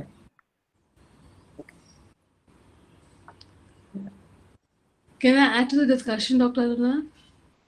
Yes, please, ma'am. Please. Yes. I think Dr. Imti, please take over. Yes, please. Yeah. So basically, I'd like to just clarify my position on passion. I shouldn't be misunderstood. Passion and self-reflection, all of that is important for anybody, right? For everybody, in fact. The only problem is when you use passion and self-reflection against the teachers. So the structural constraints in the environment, you have huge numbers of students in your class, or you don't even have a washroom to go to, or you have pathetic teaching learning resources, or there's supervision, there's surveillance camera, there's micromanaging, micro-monitoring happening, then it's used against the teachers. So you say that if structural constraints are there in the environment, if you have passion, it's okay to live with them, and that to me is the problem. When you use the idea of passion and self-reflection, so teachers are sent for meditation, vipassana and stuff like that. So you're not correcting the imbalance in the system of the teacher outside of her. You're constantly constraining her in several ways, but you expect the teacher to overcome all that and not be bothered about all that. So that's the position which I take. So passion is something which is good, and everyone should be passionate about whatever they're doing in life, right? But if you're using the word passion, if you're using the word passion against the teacher, and say that if you have passion, you forget about your salary, you forget about your working conditions, you forget about bad teaching learning resources, you forget about poor infrastructure, you forget about whatever is required for you to be a teacher, good teacher. So that's where I am coming from, and I didn't want to be misunderstood. Thank you. Yes, is there any other question? From students? Okay. So I would like to move on to the vote of thanks. But before that, I was also reminded of this cartoon that had come, where there is a tree and all kinds of animals, and you are, that all the animals are able to climb the tree, however way you wish to climb. Yeah. Yes. So I think especially the first two presentations had, I think ideas of that as well, and how these layered hierarchies need to be first taken care to, look into all the rest. Like, yes, it's good to talk about emotional intelligence, but first let's take care of the basics, and only then, so I think, yes, that is what. But all the four presentations, actually 5 presenters, had presented such good presentations, and in such good presentations, very meaningful, very very very apt for this situation, and how we can look at, and when we are teaching university level students, even then we have so many problems. So I can only imagine, or I can even want to go there, to imagine the kind of problems school teachers would have in such situations. Yes. So thank you so much. I want to again formally extend our thanks to Professor Nawani, Dr. Shrikala, Dr. Mehra, Ms. Surbi, and Mr. Ankit for such a wonderful presentation, and also for keeping time. Actually, I have to, intervene anywhere, for any one of you to remind of you of time. So keeping time. So thank you so much for that. So I want to hand over the other session to my colleague, Dr. Aruna. And also, I want to thank Aruna Madam for, bringing all of you here, just like it's also a blessing in disguise that, otherwise we would not have had this kind of eminent panel with us, to travel and all of that. So thank you so much, Madam, for making this possible. And so I hand over the next session to you. Thank you. Thank you. Thank you, Dr. Thank you. Remti, for handling this area. Thank you so much. Thank all the speakers. It is not possible. Our head of the department, Monty, is also here. I am sure he would like to say a few words. Sir, okay, I think he is not connected now. Okay. Sir, yes. Connected, but you have to unmute, sir. Yeah. I'm sorry, I missed the presentations. None of the presentations, actually, I had the opportunity to hear in full. So I was really excited to listen to all of them. But unfortunately, due to some other assignment, I missed. And I hope I will get this sense from my colleagues. And we have actually probably the recorded kind of presentation. All these things are recorded. We have it. I have a chance to go through them. And I am thankful to all of you that you joined this program and made this a very kind of grand success. Now the time may be there to move on to the next session, so we don't have time to interact. Thank you so much. Personally, I do not know many of you, but I think we know professionally Professor Disha Nawani. I heard we have not met. So I was actually looking forward to listen to her, but unfortunately I missed. Hopefully we'll meet again and we'll interact somewhere else. Thank you, everybody. Thank you so much. Thank you. So thank once again all the experts who had taken their time here, and it was a very, very useful lecture, and I'm sure many of the students have been very keenly listening to all of that, and they would take it up for their future research. And they also the very young scholars who had really given a very detailed presentation, and I thank Madam Devani for kind of introducing them to us, and we are very impressed with their presentation. Thank you, Shurbi and Ankit. So we look forward for more presentations from you. And so now with this, we end the technical session, and we will move on to the valedictory session. So that will begin soon. And I request all of you to stay back, if time permits, to join us for the valedictory. In fact, we had a very fruitful sessions in the last 2 days. And I thank each and everyone on behalf of the Social Department of Sociology, and as well as on my own personal side. Thank you. Thank you. So soon after this, I request all the participants to please fill up the feedback form, and we will send you the certificates soon. We will start the workshop session in another few minutes. Just waiting for the director to join, and then we will start. Give me another 2-3 minutes, and I will check up, and then I will, we will start the battle. Sir, is it okay? Yeah. Sir, yes, sir. I had called Dean. He said he has no connectivity there from the Silver Jubilee. So looks like he may not be able to join. But he said if there is connectivity, he would join. Otherwise, he asks us to excuse him. So another few minutes. Once the director joins, we will immediately start. I will call up the director's office. Right.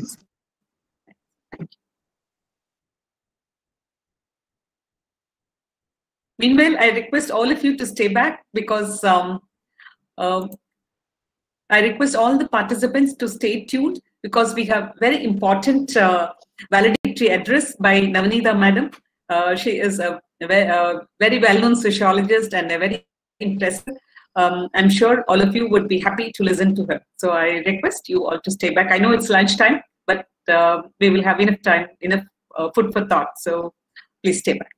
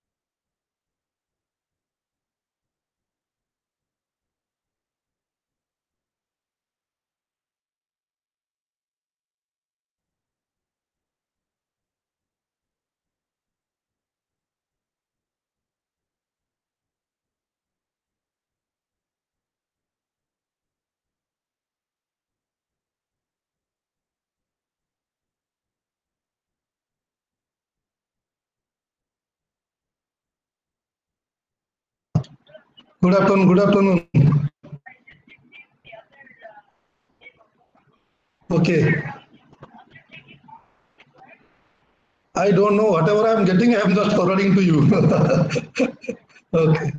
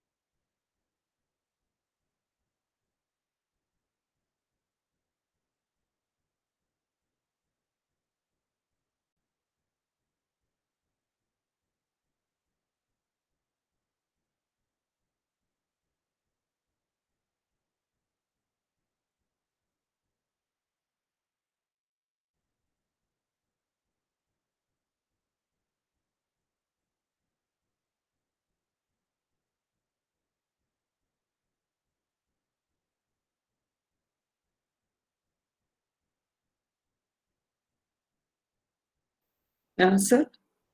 Sir, Mohan? Yes. So Director sir has joined? Sir? Director sir has joined? Yes, sir. No, sir. Actually, he has gone to VC's office, it seems, sir. But looks like we can start the program, sir, so then he can join in between. Did he say like that, or we have to wait for him? No, sir. No, sir. He said he would join in 10 minutes, but then it was unexpectedly he had gone to the Vice Chancellor's cabin, so he couldn't inform anything to anybody, sir. Okay. But we need not wait, I believe, sir. So we can start, and then once he comes, I will call him up and inform him, sir. No problem. So we can start the program, sir. So once he joins, he can share with us a few minutes, sir. Is that okay, sir? Yeah, it is okay, because if we delay it, then it will be difficult for others. Yes, sir. Many await. Yes, sir. Sure, we will start the program, sir. I'm sure he would agree with this plan. So, sir, shall we? Yes. Yeah, please, we start. I will call him and inform him, sir. No problem. Okay. Sure. So, Navanita madam has joined or not? Yes, sir, she's there. She's there. Okay. I'm there. Okay. So I think then she's the key person today, so we can start. But then once director joins, we can have his address, sir. All right. So with your consent, shall I proceed, sir? Yes, please. Okay. Proceed. Right. Thank you all for staying back. I know this is a lunchtime, but despite that, you had stayed back, understanding the importance of the program. And also, I'm sure many of you wanted to listen to a key lecture. So thank you for all of that. And we would now move on to the valediction. I welcome one and all formally to this valedictory session once again. And for this valedictory section is part of the two-day webinar on responding to COVID-19, school education and its stakeholders, which is sponsored by Azim Premji University Research Grants. We had a very productive webinar. And all the lectures were very interesting and very informative. And all this was possible with the team effort of the Department of Sociology, headed by Professor Mohanty, P.V. Mohanty. Sir had been the key pillar behind organization of this event, also giving a very comfortable and supportive environment. So I'm sure we are very happy at this end of this two-day webinar and request Professor Mohanty to welcome the gathering. Thank you, Dr. Aruna, for your kind words. Very good afternoon to all of you. Respected Director, Culture and Cultural Relations of our university, Professor Rajiv Jain, who is likely to join soon. And the Dean also he may join, Professor Murthy, and the valedictory speaker, Professor Navanita Rath, and Dr. Aruna, the key organizer of this event, and the esteemed resource persons and delegates from different parts, and colleagues, my dear colleagues from our department. I see Dr. Parida,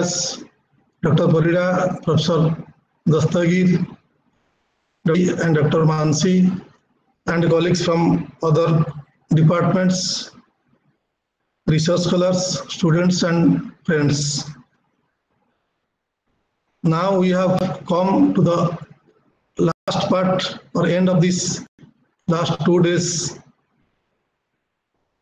deliberations on the webinar responding to COVID-19, school education and its stakeholders. We had a very fruitful and meaningful deliberations for the last 2 days, and having a kind of good set of speakers who touched upon various aspects and various dimensions of this COVID crisis, its impact on school education, and a consequent response from the stakeholders.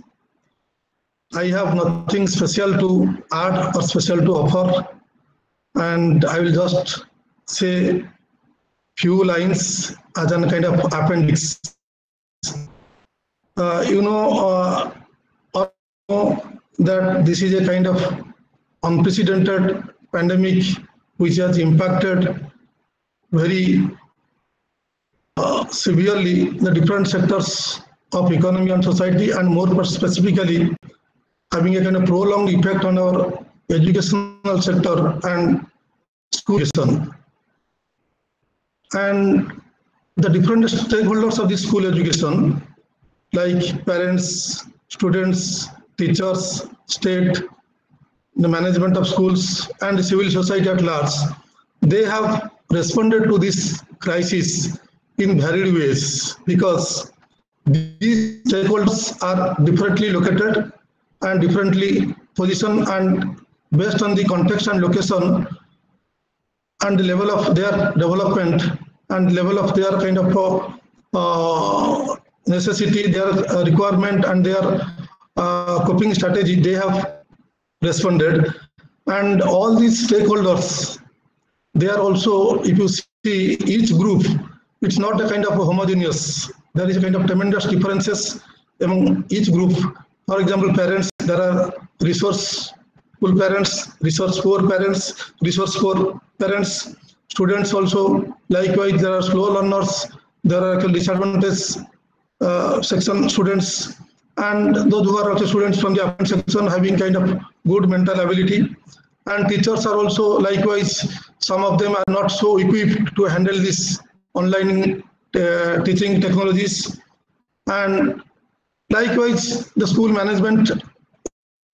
Therefore, the response is quite varied, and it varies not only from country to country, but also from within the country and within a particular kind of region.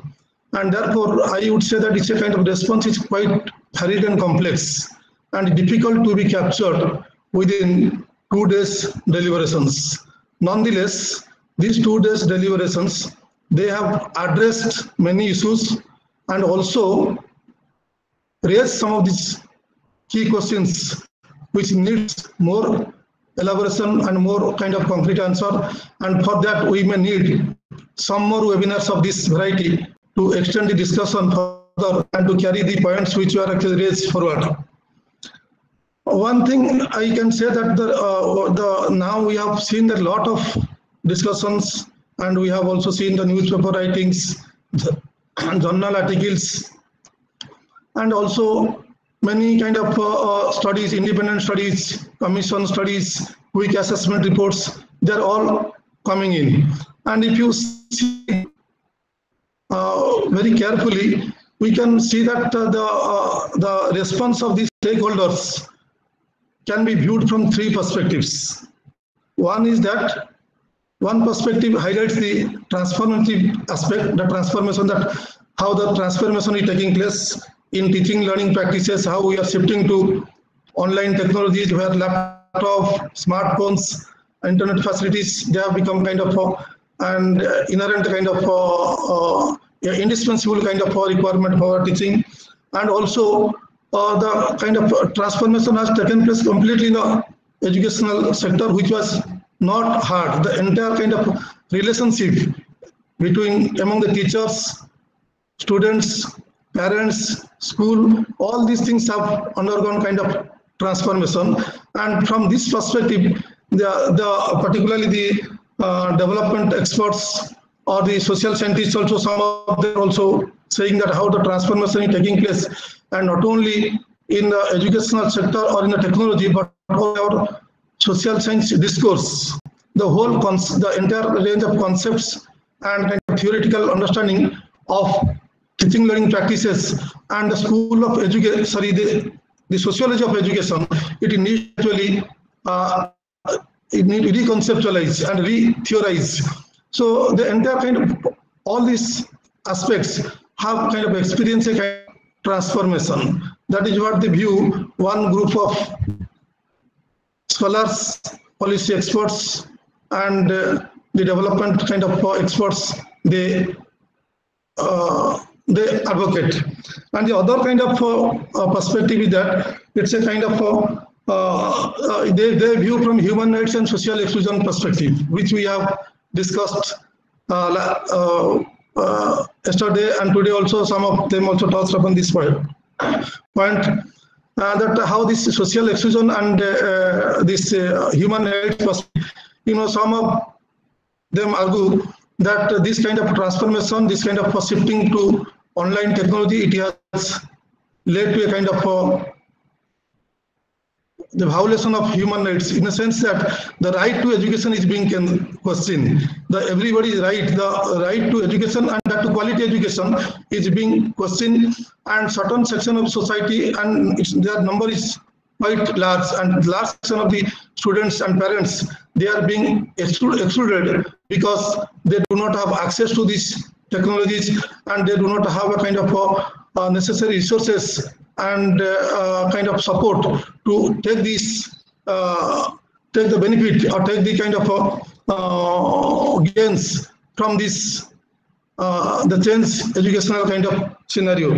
So therefore, they all argue that it is from human rights and social exclusion perspective. They argue that it is creating a kind of new kind of glaring inequality and perpetuating the kind of digital divide. So, and also the rights of the poor, rights of the underprivileged, rights of the backward kind of population students, their rights actually is being under threat, or it is being questioned, and it is not being addressed.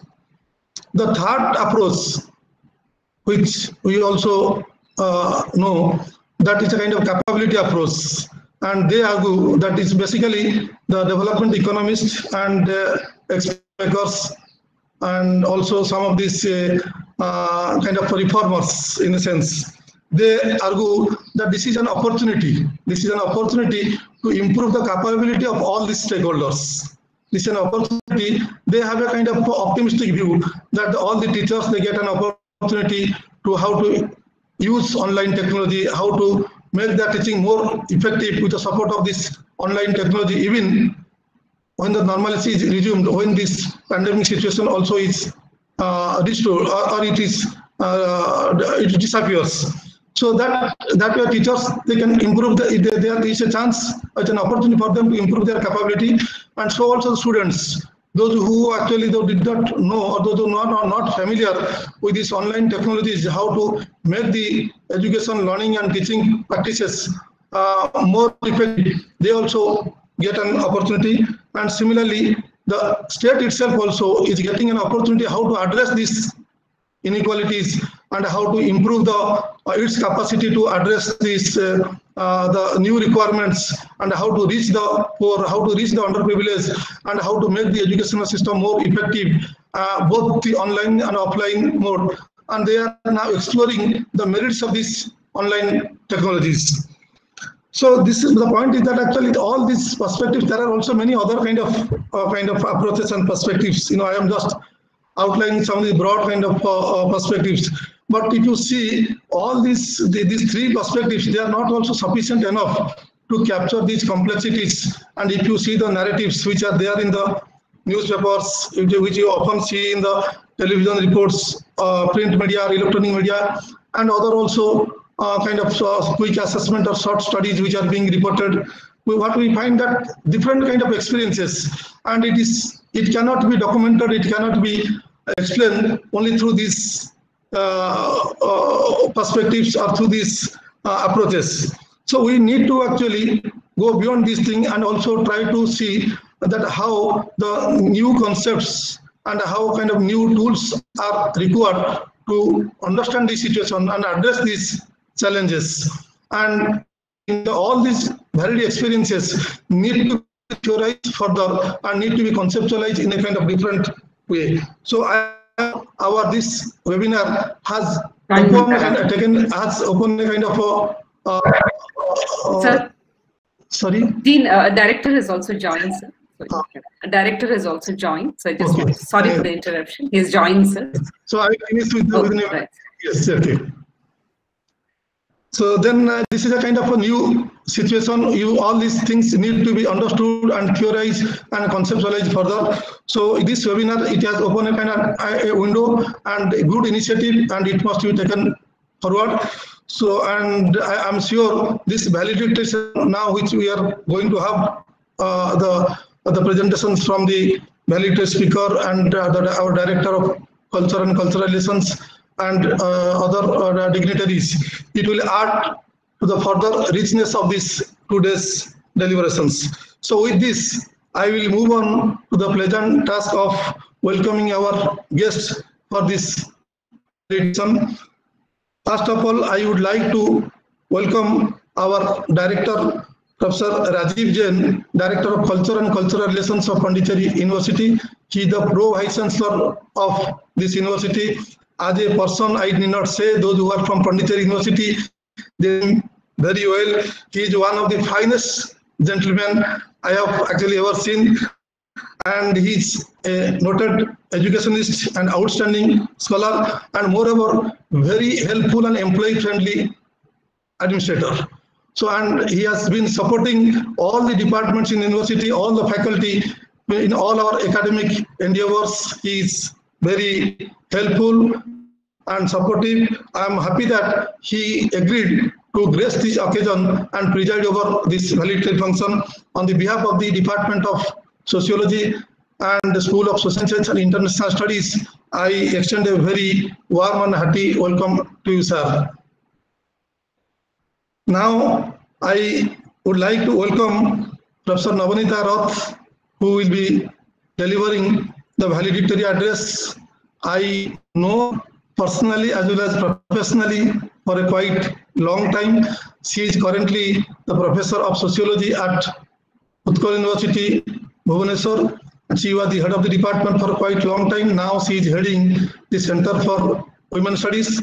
She has done extensive work on the diverse areas of development sociology and particularly on gender studies. I know she has organized a number of useful academic events, training programs, and many other kind of good academic kind of activities to which are helpful for the students, for the policymakers, and for the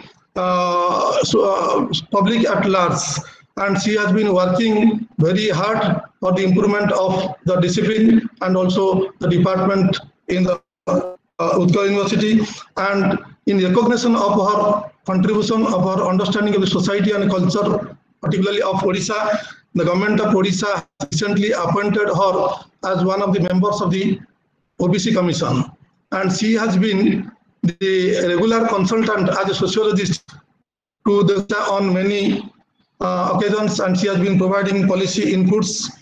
And I know her, she is very good, and you know, many of our students also go there for PhD program, and some of their students also come here, and all the students invariably they appreciate her and they rate her that she is one of the very friendly, student-friendly teacher, very popular teacher, very good researcher, very good scholar, and on top of it, I would say that she is an ideal woman.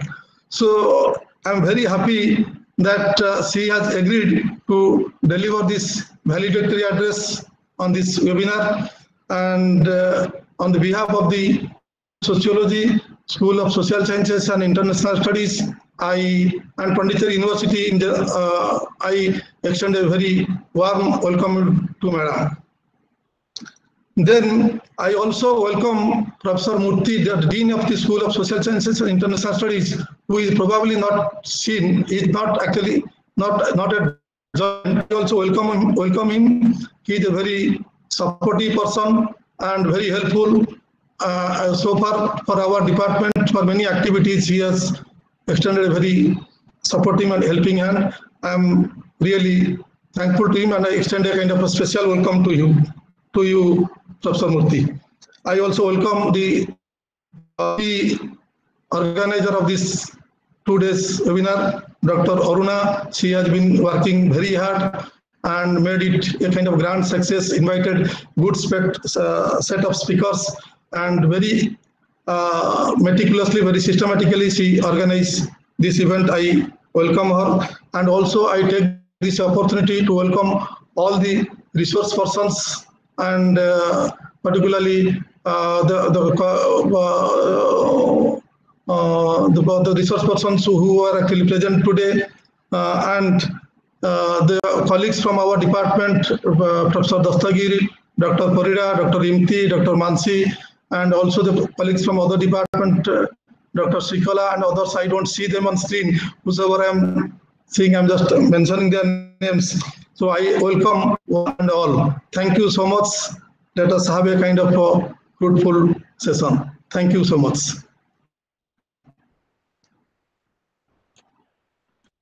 So thank you very much for this very elaborate, and you really made this welcome a really heartwarming welcome. Thank you very much, sir. Now we will move on to the presidential address.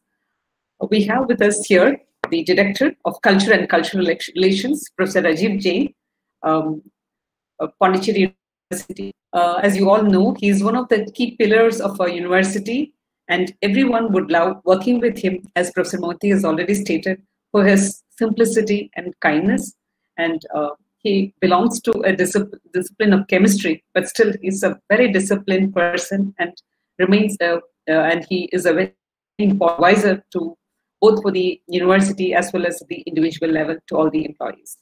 And he also is a key person in buffering many of the problems.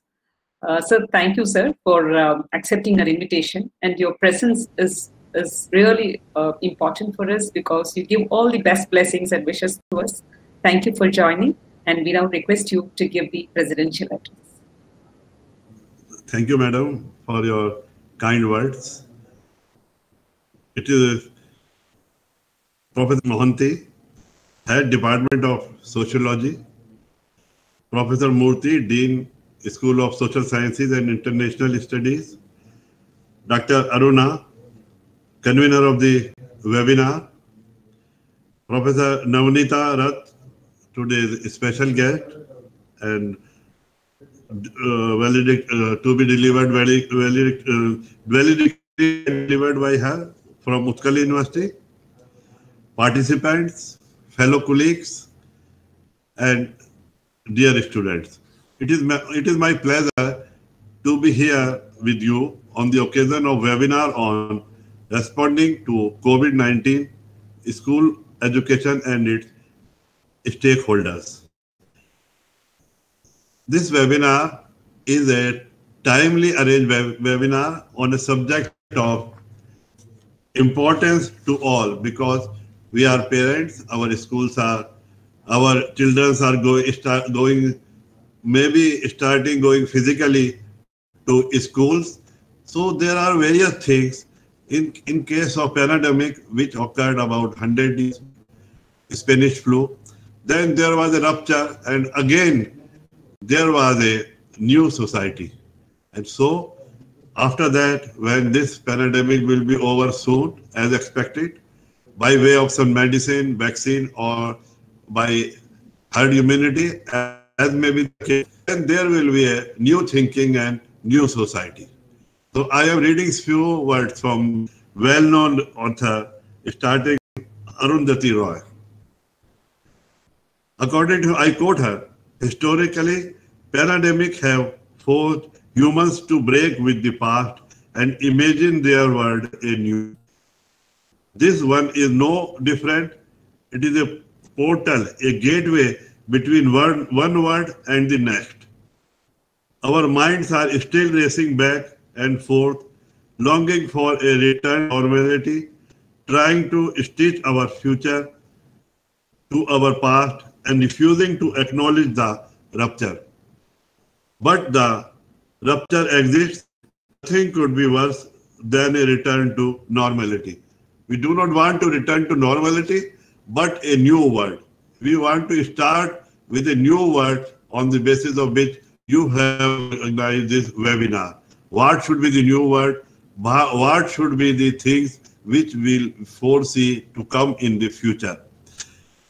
The COVID-19 pandemic has fundamentally changed many aspects of our world, including the way we teach. Our emergence from the pandemic provides an opportunity for deep reflection and intentional action about what we teach and why, as well as how we facilitate students' learning. Focusing on fundamental secondary courses, we suggest that we cannot simply return to normal practice, but need to design and implement new ways of learning based on fundamentally reimagined learning outcomes for our courses that equip students for life after the rupture they have experienced. New learning objectives should be guided both by an analysis of existing global challenges and the type of understanding and the practices needed to confirm them, and by research-based framework that provide insights into important area of knowledge, skill, and attitude development. A core set of competition along three major dimensions, that is cross-cutting, reasoning, core understanding, and fundamental practices, should guide the design, implementation, and evaluation of curricula, teaching practices, and assessment in foundational courses for science, engineering, arts, social sciences, and all.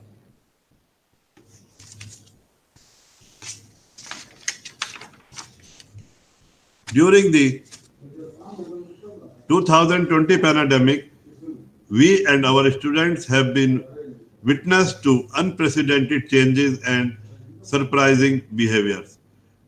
These are the need to live with complexity, exceptionally rapid change, uncertainty, fear, and vulnerability. The remarkable human capacity for resilience in responding to the overnight disruption of long-established patterns of working, living, and social communications.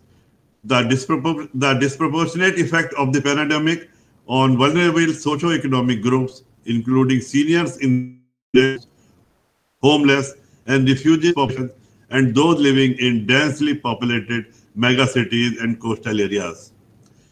The paradox of scientific advisors stepping up to cameras to provide vital knowledge and nurture trust relied on by many political leaders but dismissed by others.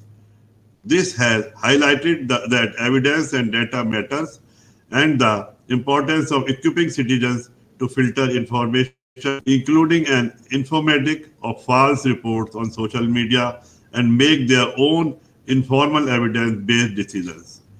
The urgent need for the public to build competencies in understanding quantitative strengths and limitations of models and visual representations of interrelated varieties such as susceptible, infected, and recovered populations. The positive impact of the painful global shutdown on our planet's life support systems on what would have considered an impossible time at the beginning of the 2020. Air is clear and breathable in many of our global megacities. Wildlife has returned to urban and industrial habitats, much less disturbed by vehicles and industrial activities. Global greenhouse gas emissions are plunging to levels of 10 years ago, the largest drop recorded in a year and twice as large as the combined of all reductions since the end of World War II. Yet, proportional annual average atmospheric carbon dioxide levels will still increase through 2020, just at a slower rate. Means, along with negative aspect of the pandemic, there are many positive aspects. We have read in newspapers that the greenhouse effect is less, carbon dioxide emissions are less. Now our rivers are clean because we have stopped, we have closed the industrial activities. Now we have learned that if we want to do industrial activity, we have to do with the provisions to remove, to treat the pollutants that they may not pollute our air, soil, and water again. In that way, in what ways will the experiences of our students in courses, as we taught them before and during the pandemic, have equipped them to make sense of and adapt to these startling changes and behaviors. What learning experiences have helped them understand how insights can provide us to pressing social and environmental questions. What structural activities have developed students' decision-making skills and ability to deal with complexity and rapid change informed by a knowledge understanding of the interrelationship among chemical reactions and processes and societal and environmental systems. Focusing on experience of students in fundamental courses, we reflect here on how the world of our students' experience changed during the 2020 pandemic and how education has responded to these changes. We then identify the need to reimagine what we do to equip students for life after the rupture they have experienced.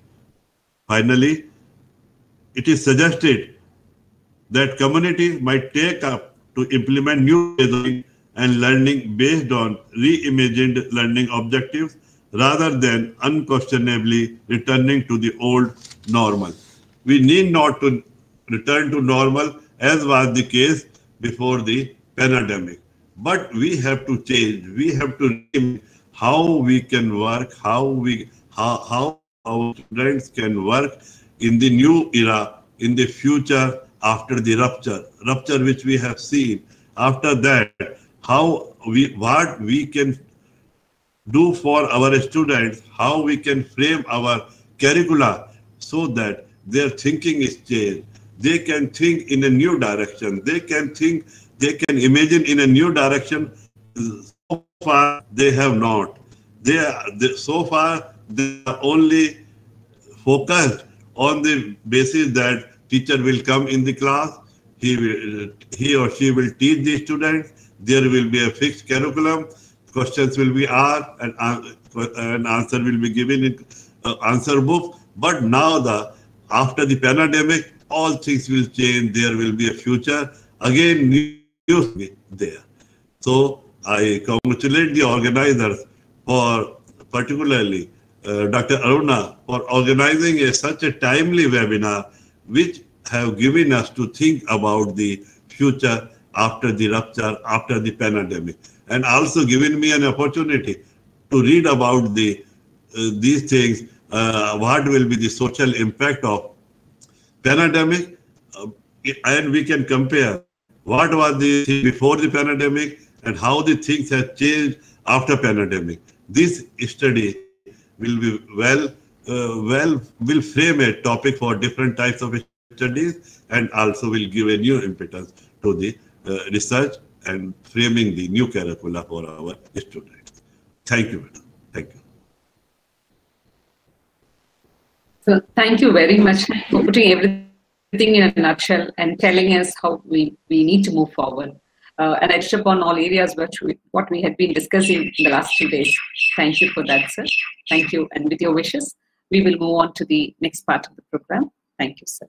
Now, in the last 2 days, we have been listening to speakers who made a mark in their own way and giving their ideas. To consolidate and to highlight the key points to take forward, we have with us Professor Navneeta Rath, who is, as already Professor Mohanty had already mentioned, and her position, but she's the faculty of the Department of Sociology, Utkal University, and she also heads the Center for Women's Studies, and she has done a lot of writing, and she keeps tuned to many of the debates and other discussions. We are indeed very fortunate that she is here with us. She accepted our invitation to be part of this program and provide her insights as well. Today, though it would be a keynote address, her focus would be a valedictory address. Her focus would be on inclusivity in school education, post-COVID-19 period, rethinking strategies. I think Madam is taking forward from what Director had said, and I'm sure this would be a very interesting lecture to listen to, and fruitful information would be provided in the process. Madam, we are very happy that you joined us for the program. I request you to give us the valedictory address, please.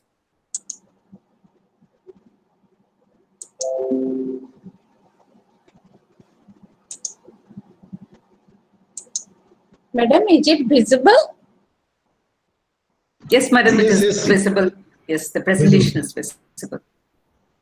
Esteemed convener of this webinar, Dr. Aruna, Head of the Department Sociology, Pondicherry University, and my very intimate friend, Professor Mohanty, all faculty friends from the Department of Sociology, Pondicherry University, which is very close to me, and my co-panelist, Professor Jain, who spoke just before me, Professor Murthy in absentia, all the student friends and teacher friends who have joined this digital platform, and the participants who are also participating. I want to express my gratitude to the convener and the organizing committee of this webinar for organizing, as Professor Jain said, a very timely topic that is on school education. And the very thing that actually struck to me, being in higher education, we often ignore and neglect school education. So it is really startling how it occurred to the minds of the organizing committee to have a webinar on this school education. This is the valedictory session, as I understand, and by now a lot many ideas and arguments might have emerged on the issue. Yesterday I attended a part of it, and today I attended, since the last presenter, they were presenting their research articles and research insights. And during that period, I felt that much of it has been covered. I just want to share some of my ideas, which may be also duplications. And my topic, and I should say that the generous introduction given by Professor Mahanti and Professor Aruna is actually, I will candidly submit before you, I do not deserve all that. It is because of some personal link they have given such an introduction. And on school education also, I will be going on a very superficial way because I haven't done actually real studies on school education during those days. So my topic is inclusivity in school education in post-COVID-19 period and rethinking strategies. When we talk about school education, I want to make a start by saying that school is a very powerful institution. I think undeniably everyone will agree with me. This is the institution which creates the real capital that is needed to increase our GNP and GDP, because this is the institution which creates what is say physical capital, which is responsible for generating financial capital, which actually instills social capital among the students. It generates human capital, and it generates what we are telling the knowledge capital required for the knowledge revolution we are undergoing in the present millennium. So when all these capitals are being generated by this institution, this is a powerful institution, long acknowledged by the Western countries, and some countries from our eastern side like Japan, Korea have also well acknowledged it. Therefore, the international community has taken inclusivity in education as a priority in their agenda.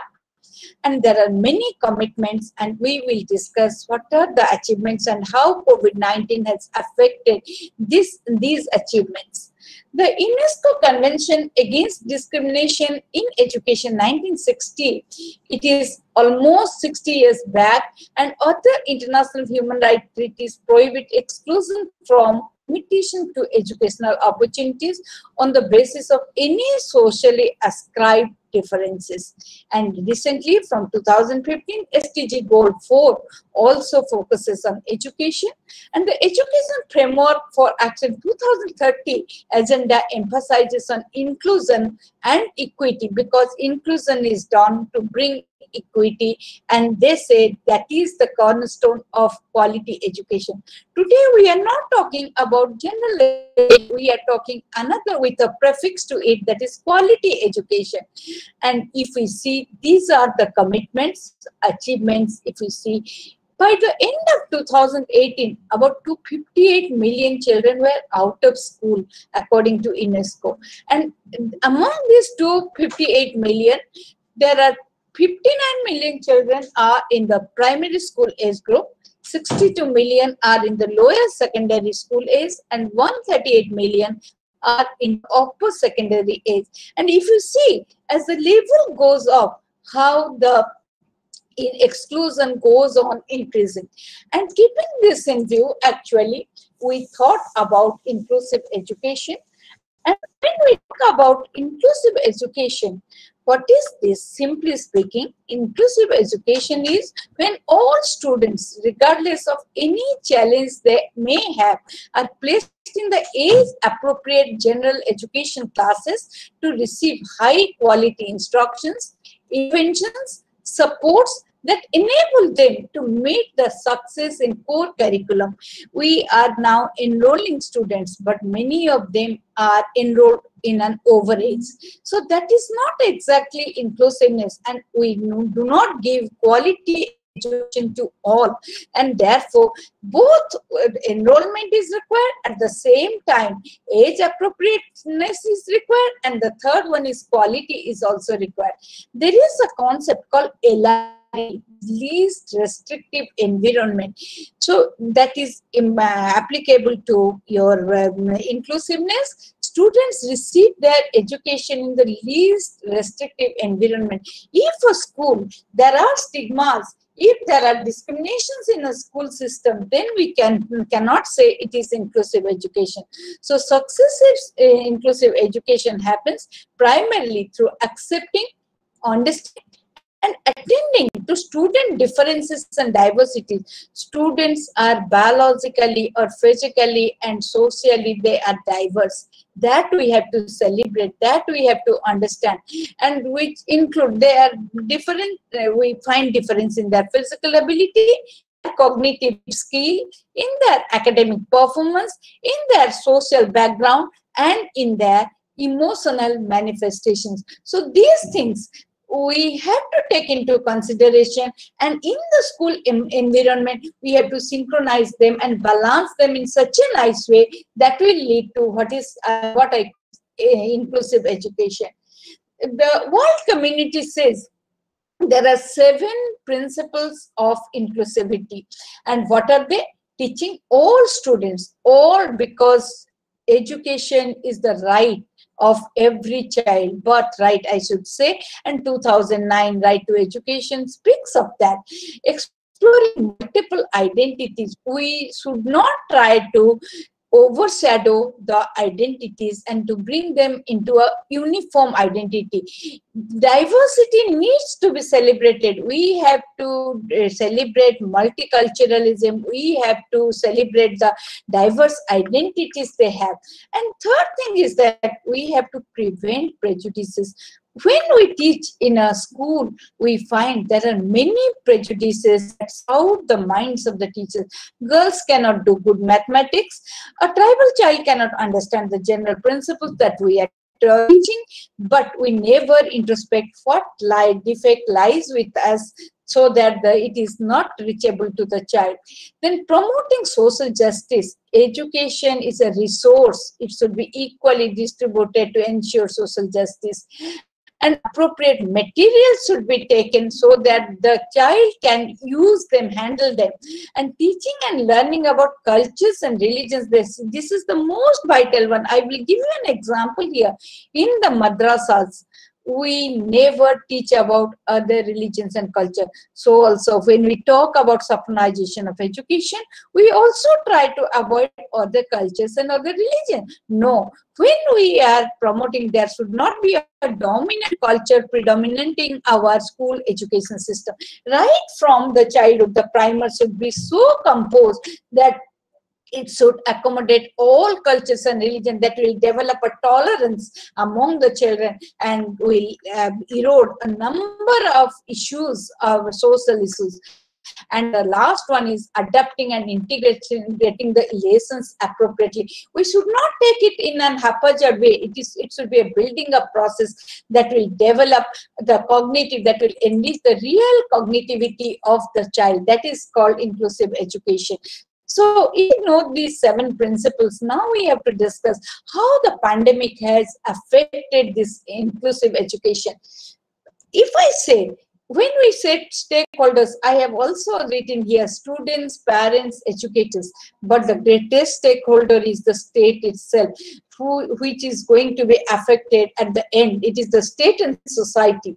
So students, parents, educators, they have the ripple effect of the novel coronavirus, because when this virus started taking a pandemic character, on 31st of January, the WHO declared it as a pandemic. So the non-pharmaceutical interventions were thought of in the form of social distancing, lockdowns, and closure of, and school closure has kept around 90% of their students worldwide, 1.57 billion out of school, and caused over 370 million children to miss out their schools.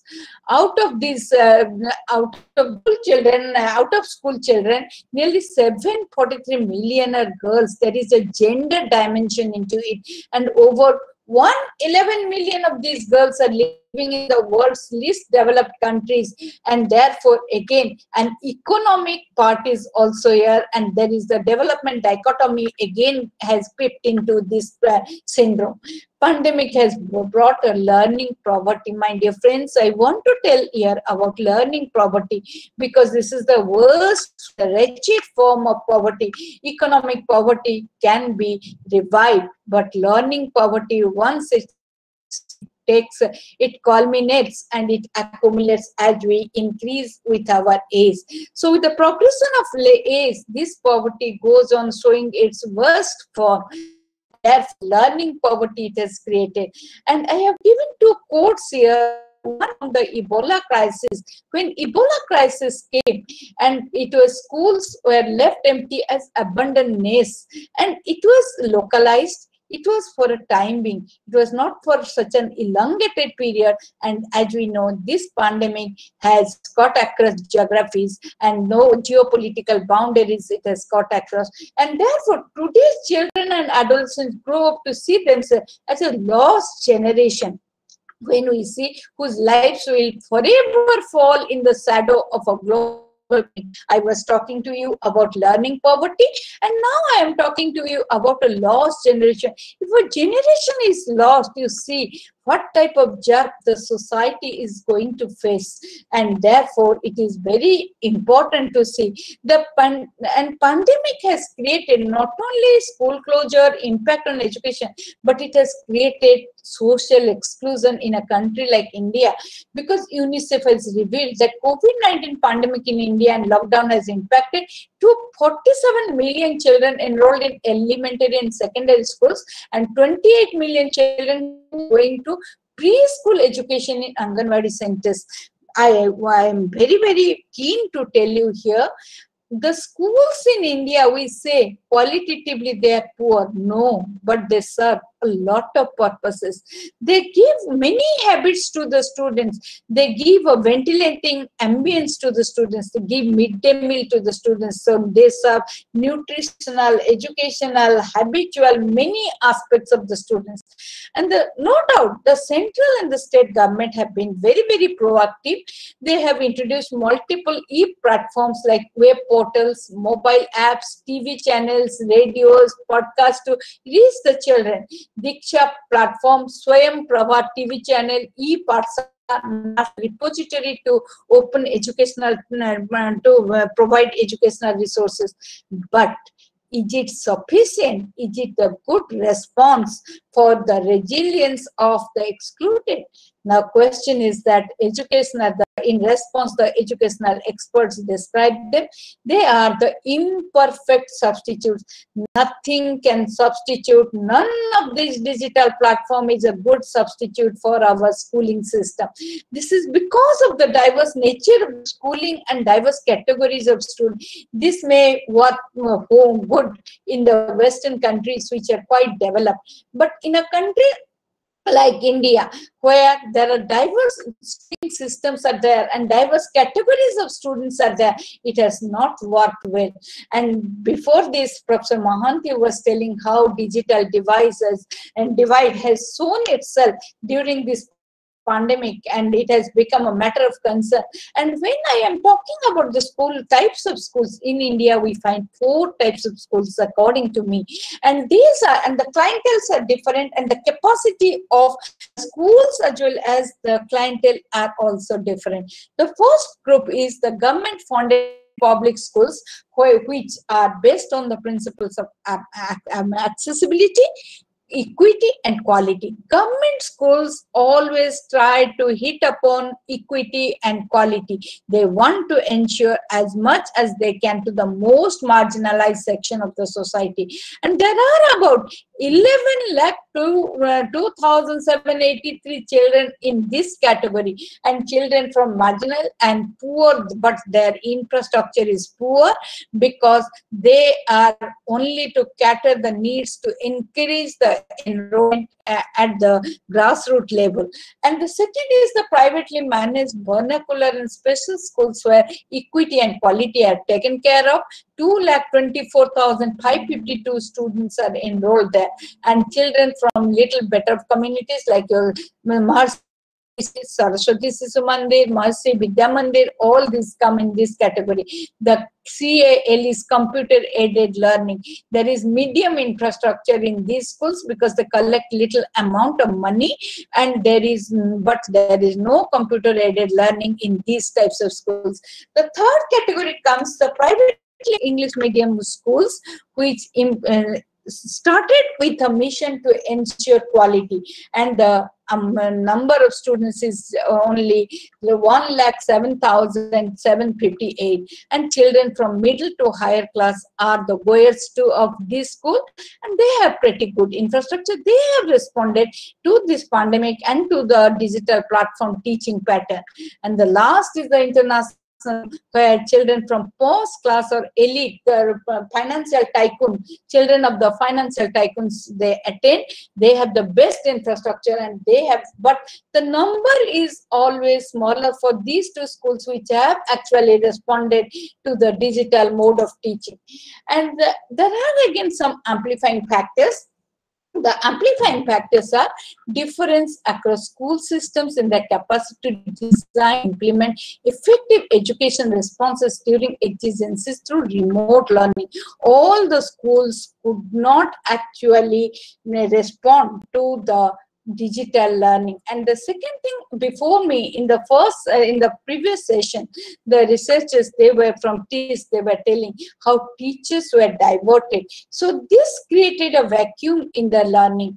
And the second thing is the difference in the quality of children, because there are children of special needs who cannot do many things like therapy and the special teaching, the special educational instructors, they were not available during the period.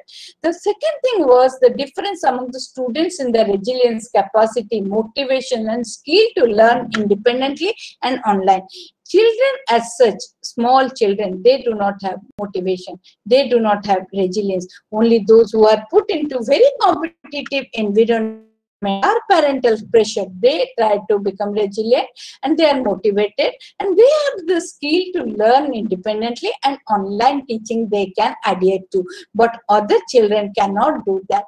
And difference among students in the support from parents. because parents have to financially support them for digital learning, parents have to provide them academic support, parents have to provide them motivational support. These things are not lacking among many parents, as a result of which children going to schools in the first two categories of schools suffer the worst. And the third one is dependence degrees and dimensions. If we see, I told you, Indian schools cater to the needs of the marginalized, multi-pronged dimensions.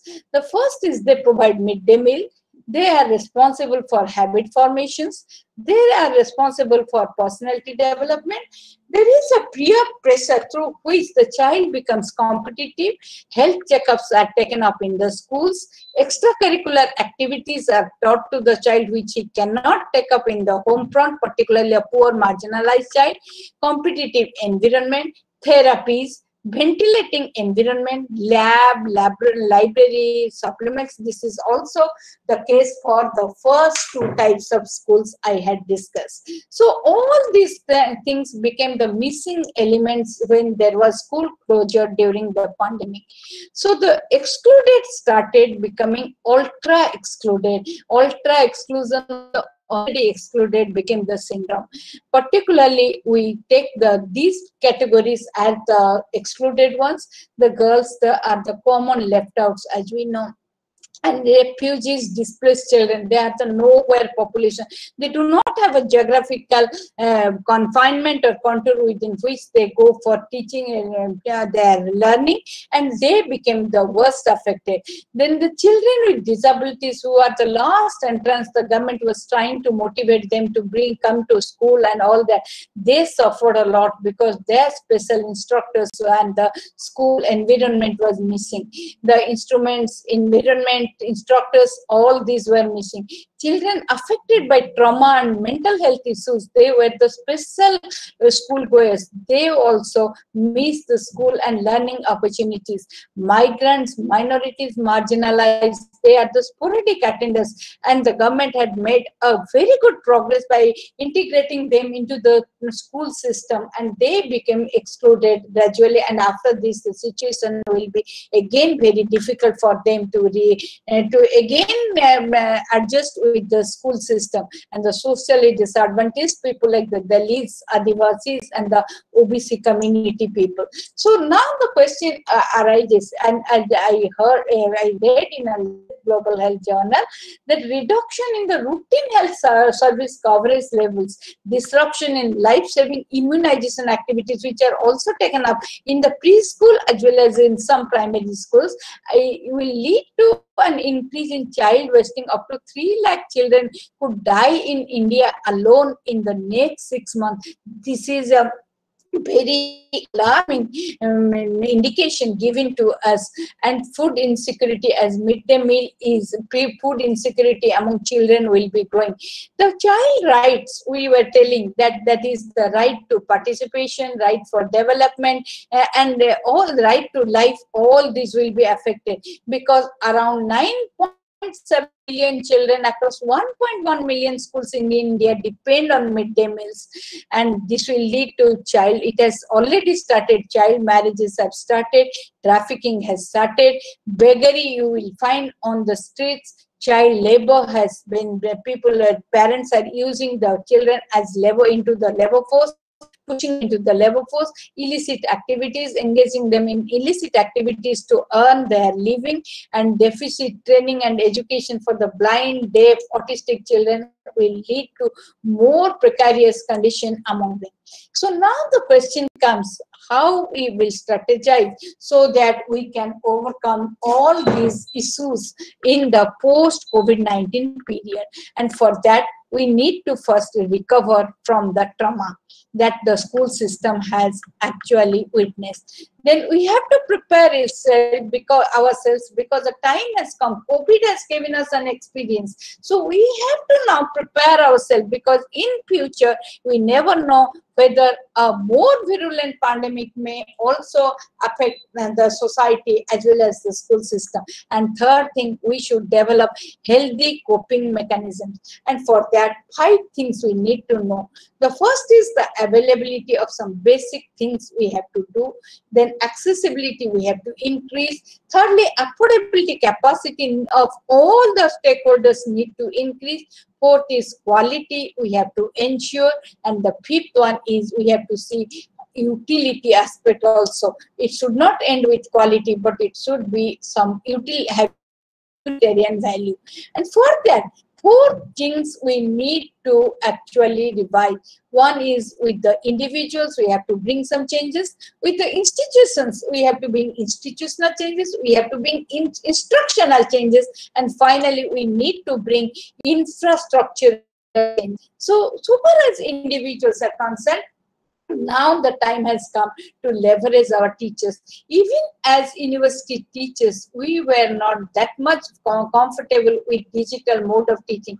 In the March, when we actually said the shutdown started, we were giving PDF files to our students. In the next 2-3 months, we could leverage ourselves. Now we are taking online classes and students are joining each. So we have to now leverage the school teacher, we have to leverage the parents, we have to leverage the communities to reinvent their roles from that of transferring information to enabling learning. We normally in our schools, we adhere to the information transformation system.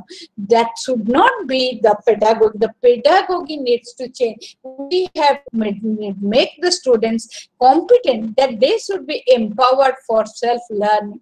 Digital training and skilling of students, parents, CSOs even, and community members and leaders is needed, because they will come as the vacuum filler when there is a pandemic of this sort and there is school closure.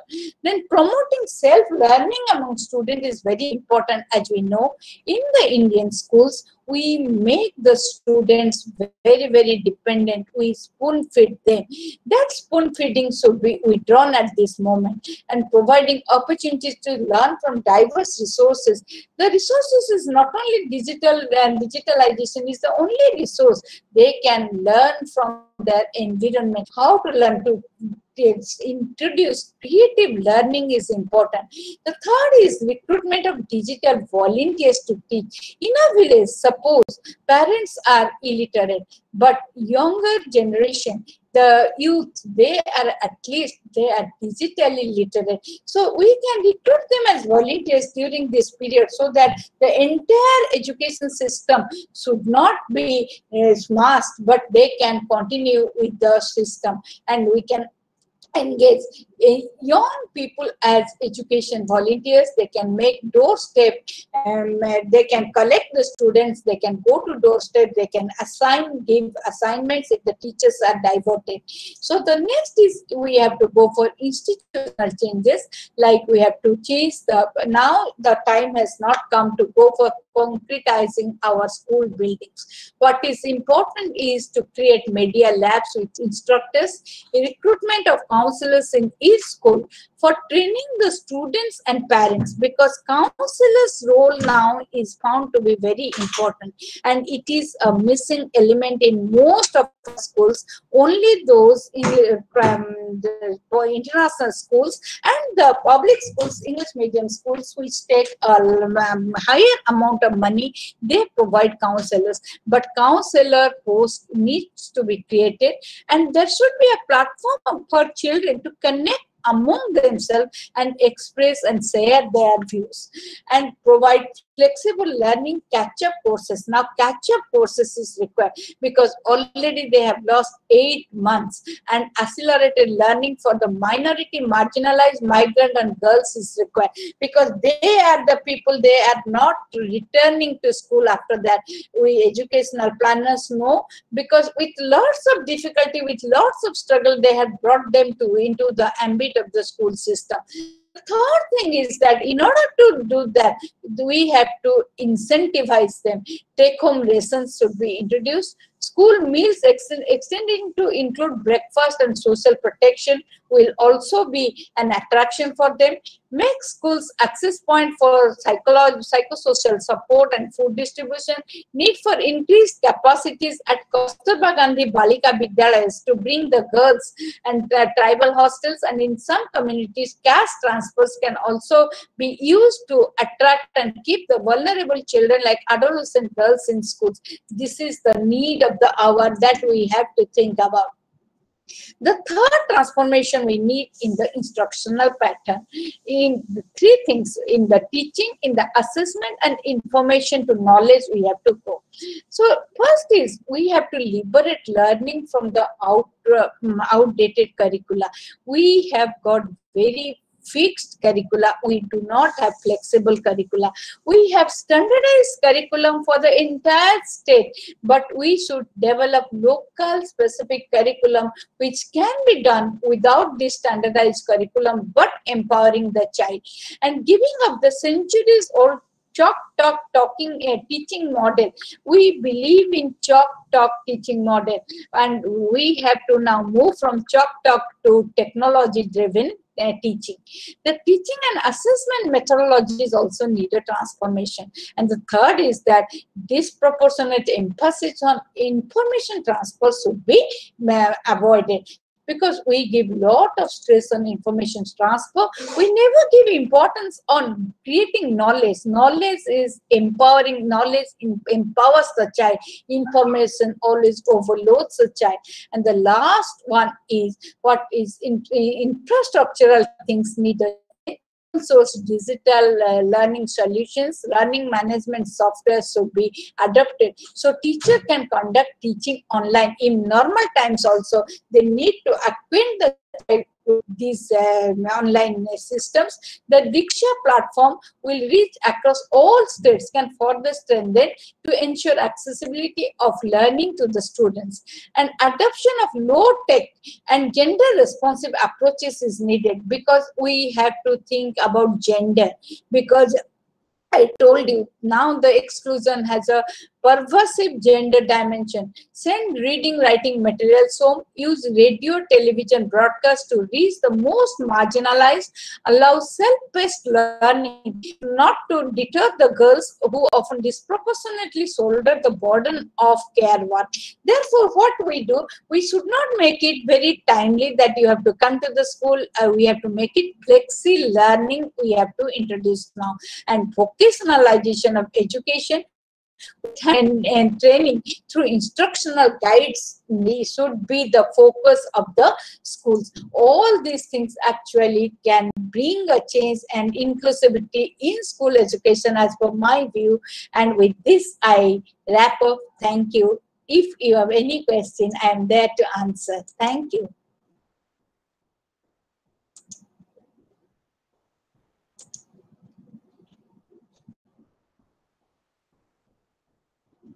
Hello. Hello. Yes, very good presentation, very good, excellent presentation. We all enjoyed. No, it was a very small presentation. Okay, hello, Aruna. Hello. Hello, Aruna. Hello. Aruna madam is there. She has to unmute herself. I think.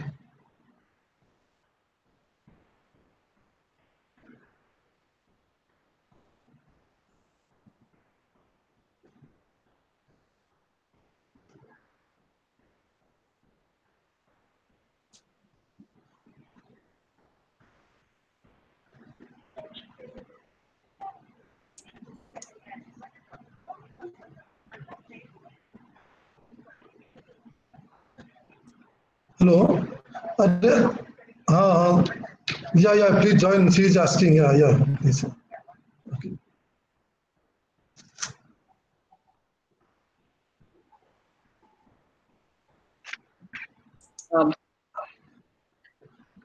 Sorry that there was a connectivity loss. I'm sorry for that. Anyway, these are the problems that we are facing as part of this digital transformation. I hope you can hear me. Can you hear me? Yes, you are audible. Please go ahead. All right. Okay. Sir, I mean, unfortunately, I just couldn't get back on time. Okay, so actually, when I listened to Madam Navanita, I'm sure all of you agree with me that we had a very comprehensive presentation, and also she provided us the input as to how to move forward. In fact, she touched upon, gave a summarized version of what we have discussed and how we can take it forward. She touched upon the heterogeneity of the students, and also the principles for the inclusive education. And also she emphasized on the tolerance that we need to, our children need to have to mold them at an younger age. These are important even at the ordinary stages. She also emphasizes on the role of the state. She emphasizes on the importance of the state in society, how it has to, what is the role it has to play, and also how it can also get impacted as a result of this problem.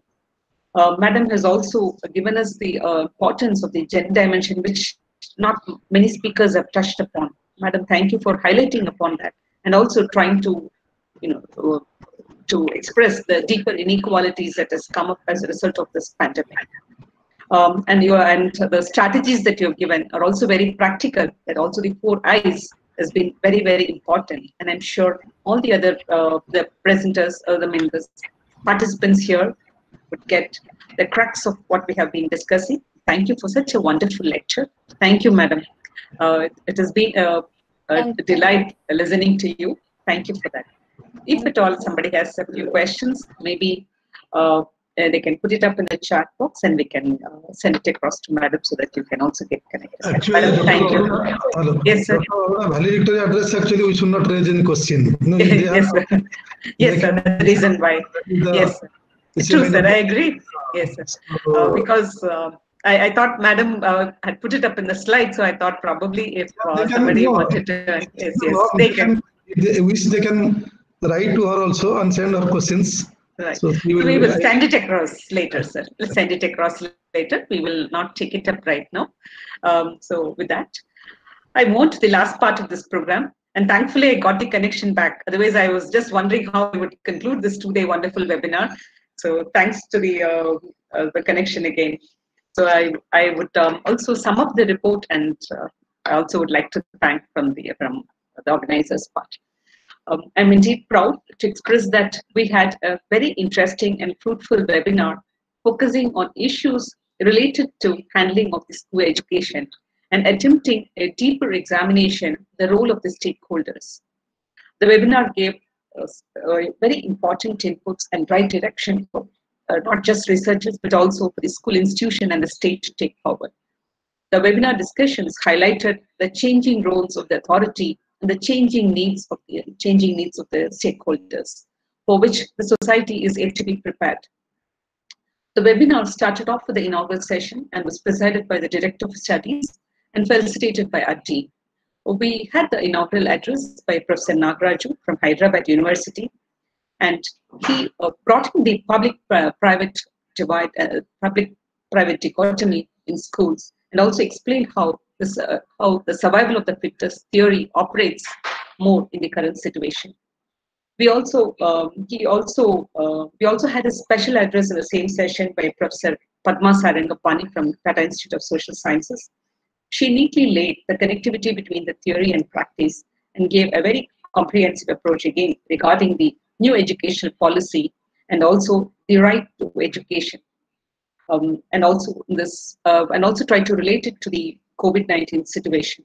And she again emphasized on the state's role, teacher and the family role, and how the parents need not take the role of the teacher, but need to play their role individually. So, and also to rethink about the whole concept of education. So we also had so this was part of the inaugural session. Later we had the technical session, which was moderated by Dr. Parida. We had Professor Tathaswami Tathomasi Palta Singh from Sambalpur University, who elaborated on the nuances in school education during the COVID. and how one has to respond and also be prepared. She also picturized the role of all stakeholders very vividly and interlinked the need for a relook at the existing situations. We also had a detailed presentation on different learning and the role of parents during the COVID-19 by Professor Ankur Madan from Azim Premji University. She agreed that the parents had a higher role to play and a larger role to play, especially in this situation. And this apart from the and they need to play the role of teacher assistant. And it was also a very interesting presentation from a psychological perspective, and also from the child development perspective. We also had another important speaker, Mrs. Pachimal, who was from the ground level, who spoke about the real challenges and also how the challenges can be converted to opportunities.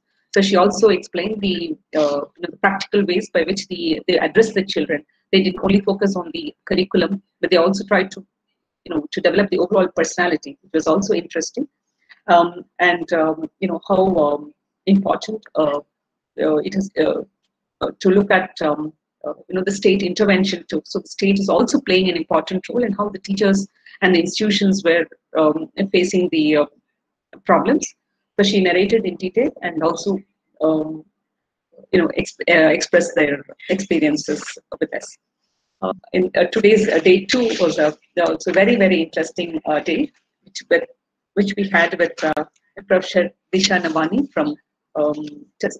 Today's session started off with Professor Disha Navani of Dean School of Education, Tata Institute of Social Sciences, and we also had other speakers, Dr. Shrikala, Dr. Belu Megra, Shurbi Nagpal, and Ankit Sharaf.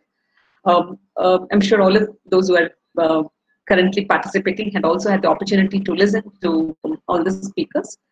It was a very interesting day, and they all provided the details, especially Professor Disha Navani tried to focus on how the schooling, the interlink between the schooling, the policy, and also relook at the whole way by which we address the children. And also questioning the education system itself, presentation was given a very insightful. It was an insightful lecture, and I'm sure it had really received a lot of laurels for that. Apart from that, we also had Dr. Shrikala, who focused on mitigating the widening inequality in learning opportunities during COVID-19. And use of supplementary pedagogy in schooling. Here again, Madam had highlighted, had tried to bring in the very differences, and whatever we have discussed now in the valedictory was also brought up there. But we also had portions of that, and I think the final valedictory address had tried to pull everything together, and we had a very holistic understanding. And Shrikala had also mentioned all of that, and also tried to bring out the various pedagogies that can be used to address these limitations. And we also had Dr. Belu Megra, who had been focusing on the psychospiritual insights from holistic well-being of learners and teachers.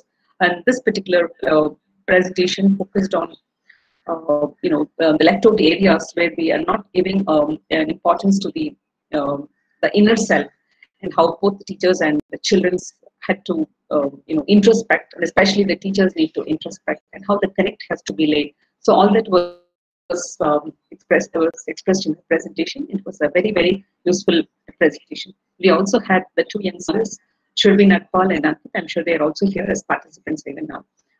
We had a wonderful presentation by them. So it was a pure research-based article and gave valid insights, or it described the situation, what's happening right now, and how we need to immediately react to the situations, and especially how the teachers are being exploited in the process, and how the teachers, several programs can be connected for the teachers.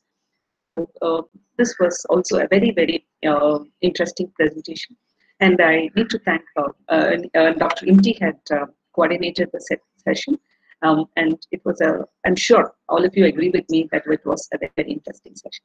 So this was part of the 2-day happenings, and we end this webinar with complete satisfaction that we had a diverse array of diverse views, and also it was not just talking about problems, but also how to address it, how we need to rethink ourselves. It also gave several useful information to the students as to how to look at their research and how to bring in these theory and issues into their their research problems as well. So it was, I personally feel this was a success because we had very good speakers and also they were serious in trying to convey the reality. So that's it. So I'm also using this opportunity to thank all of the speakers and others in this webinar. So as part of, I think that was part of the summation of the happenings. I now move on to formally thank all the members who have been part of this webinar. First and foremost, I would like to thank our university administration for providing us the platform and the space for conducting this webinar. The moment we came up with this, the vice chancellor, right from vice chancellor to the directors and the other important authorities in the administration, had been provided a very, very supportive environment for us, and so that we could conduct this webinar. We also, I'm also thankful to our dean, Professor Murthy, who had been there with us yesterday and but given his wishes today. He has also been very supportive, and we were able to have a completion with this program with his support. I would also like to take this opportunity to thank the inaugural address inaugural address speaker, Professor Nagaraju, who, despite short notice, he immediately agreed to come and give the inaugural address, and it was a very, very useful address for the listeners, and also to start off with. Thank you for that personally, and also on behalf of the department. I also would like to take this opportunity to thank all the present speaker, the valedictory address speaker, Professor Namnindara, who again, she is both professionally and personally very supportive to us, and despite we have a personal connection, that's one part, but then apart from that, professionally also we have a very strong connect with that with her, and we're very happy that you joined for this valedictory address, and it was such a wonderful lecture that we could listen to. I would also like to move on to the other speakers. We had in the morning, the special address was by Professor Padma Sarangapani. We know that she is a very active and busy person, but despite that, she was here to give the address, and we thank her again on this. Again, and also would like to thank the rest of the speakers. Yesterday we had Professor Thomasy Palta Singh, who specializes in this area, and we really want her to be on board, and she was with us. She immediately agreed. We thank her for that. We also would like to thank Ankur Madan for her support and being here. And it was a long way for her, but despite that, she was here with us, and all her content was such a useful material for us, and I thank her on this day. I also would like to thank Mrs. Pachiyamal, who had been who is part of the Azim Premji University Circus Study Group, who was part of this Pondicherry program, and she was here to discuss with us the various issues that they were facing, and also how, as a school, they were kind of handling this situation. So I would like to thank all of those speakers in the take one who had been here and given us a very supportive day. And today, I would also today's speakers also I would like to thank again, right from Professor Nisha Dawani to Dr. Shrikala, Dr. Velu Mehra, also Shurabi and Ankit have given their inputs, which would be contributing to the wider society.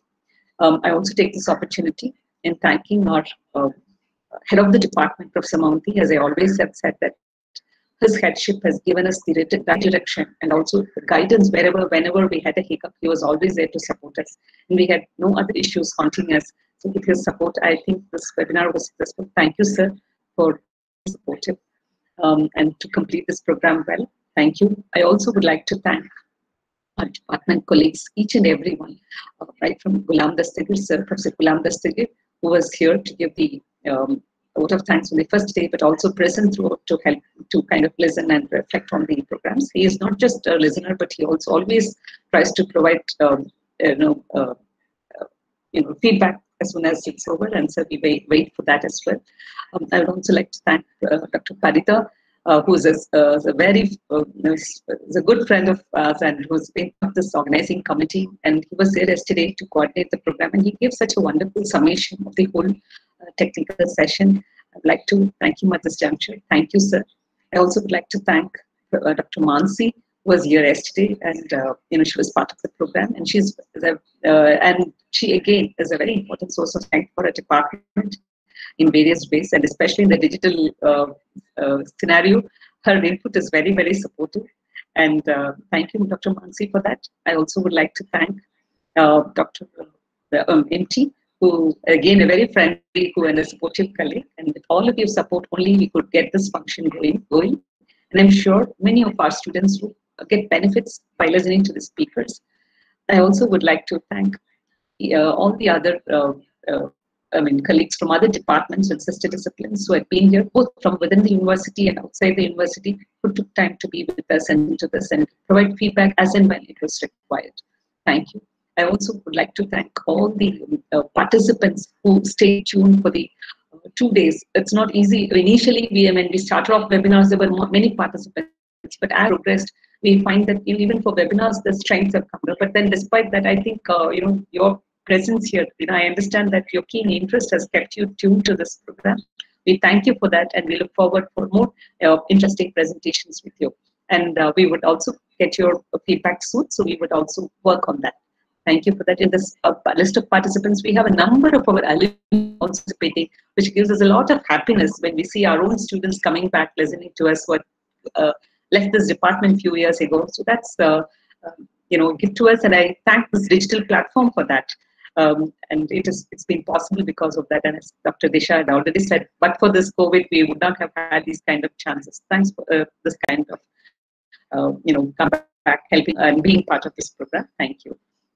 I also would like to thank the Azim Premji Research University, Azim Premji University for providing the research grant to conduct a project, and this particular webinar is part of a larger project, which is related to parental involvement in academic performance, parental involvement, peer group, and academic performance. So it was possible because of that particular project, and Azim Premji's support. The team there was also part of this participant group for some time. Thank them again at this juncture. I also would like to thank all the rest of the well-wishers who have been important in organizing this webinar, and even if not present, their wishes have given us a lot of confidence and support. At this time, I also to thank our university computer center for providing us this important support. Because right at the time when we started working on this, we were doubtful because there was this problem of lesser numbers, that we could only accommodate few numbers, YouTube streaming. We wanted to do the YouTube streaming. We also had some technical problems. At that point of time, it was our university computer center who had given us all the required support. I would like to thank at this juncture Mr. Ashok, who is the head of the computer center, who had given all his support, and I also would like to Mr. Palnivel, Mr. Balan, Mr. Rasan, all of them for giving the support also at a personal level, just calling up and inquiring whether everything is online, any support required, etc. So in all that was possible, I would thank immensely the administrative, especially the computer center and the team for giving us this space. Thank you again. And with a sense of completion and satisfaction, we would end this webinar. So I would also express my sincere thanks to all those people who have been supporting directly or indirectly. And if I have left out anyone in the course, please bear with me. Thank you. And with that, we end this webinar. Thank you all, and we look forward for more such situations. Thank you. And participants, please fill up the feedback form and send it back to us so that we can send you the participation certificates. Okay. Thank you. I'm sure all this. Thank you, Aruna. Thank you. Thank you. Thank you. Thanks to the Department of Sociology, and also to So shall we end, sir? coordinator, Dr. Aruna, for inviting me. Sir, It's very well organized, very nice. Thank you, thank you, thank you. So, with all the happiness, thank you. And so, shall I end the Thank you, Madam Aruna. Thank you. Okay, madam. Thank you.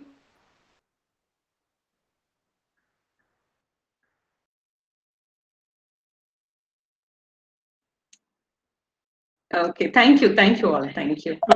Madam, nice program, madam. Fantastic. Thank you Well all done, very madam. much. Okay, madam. Bye, bye.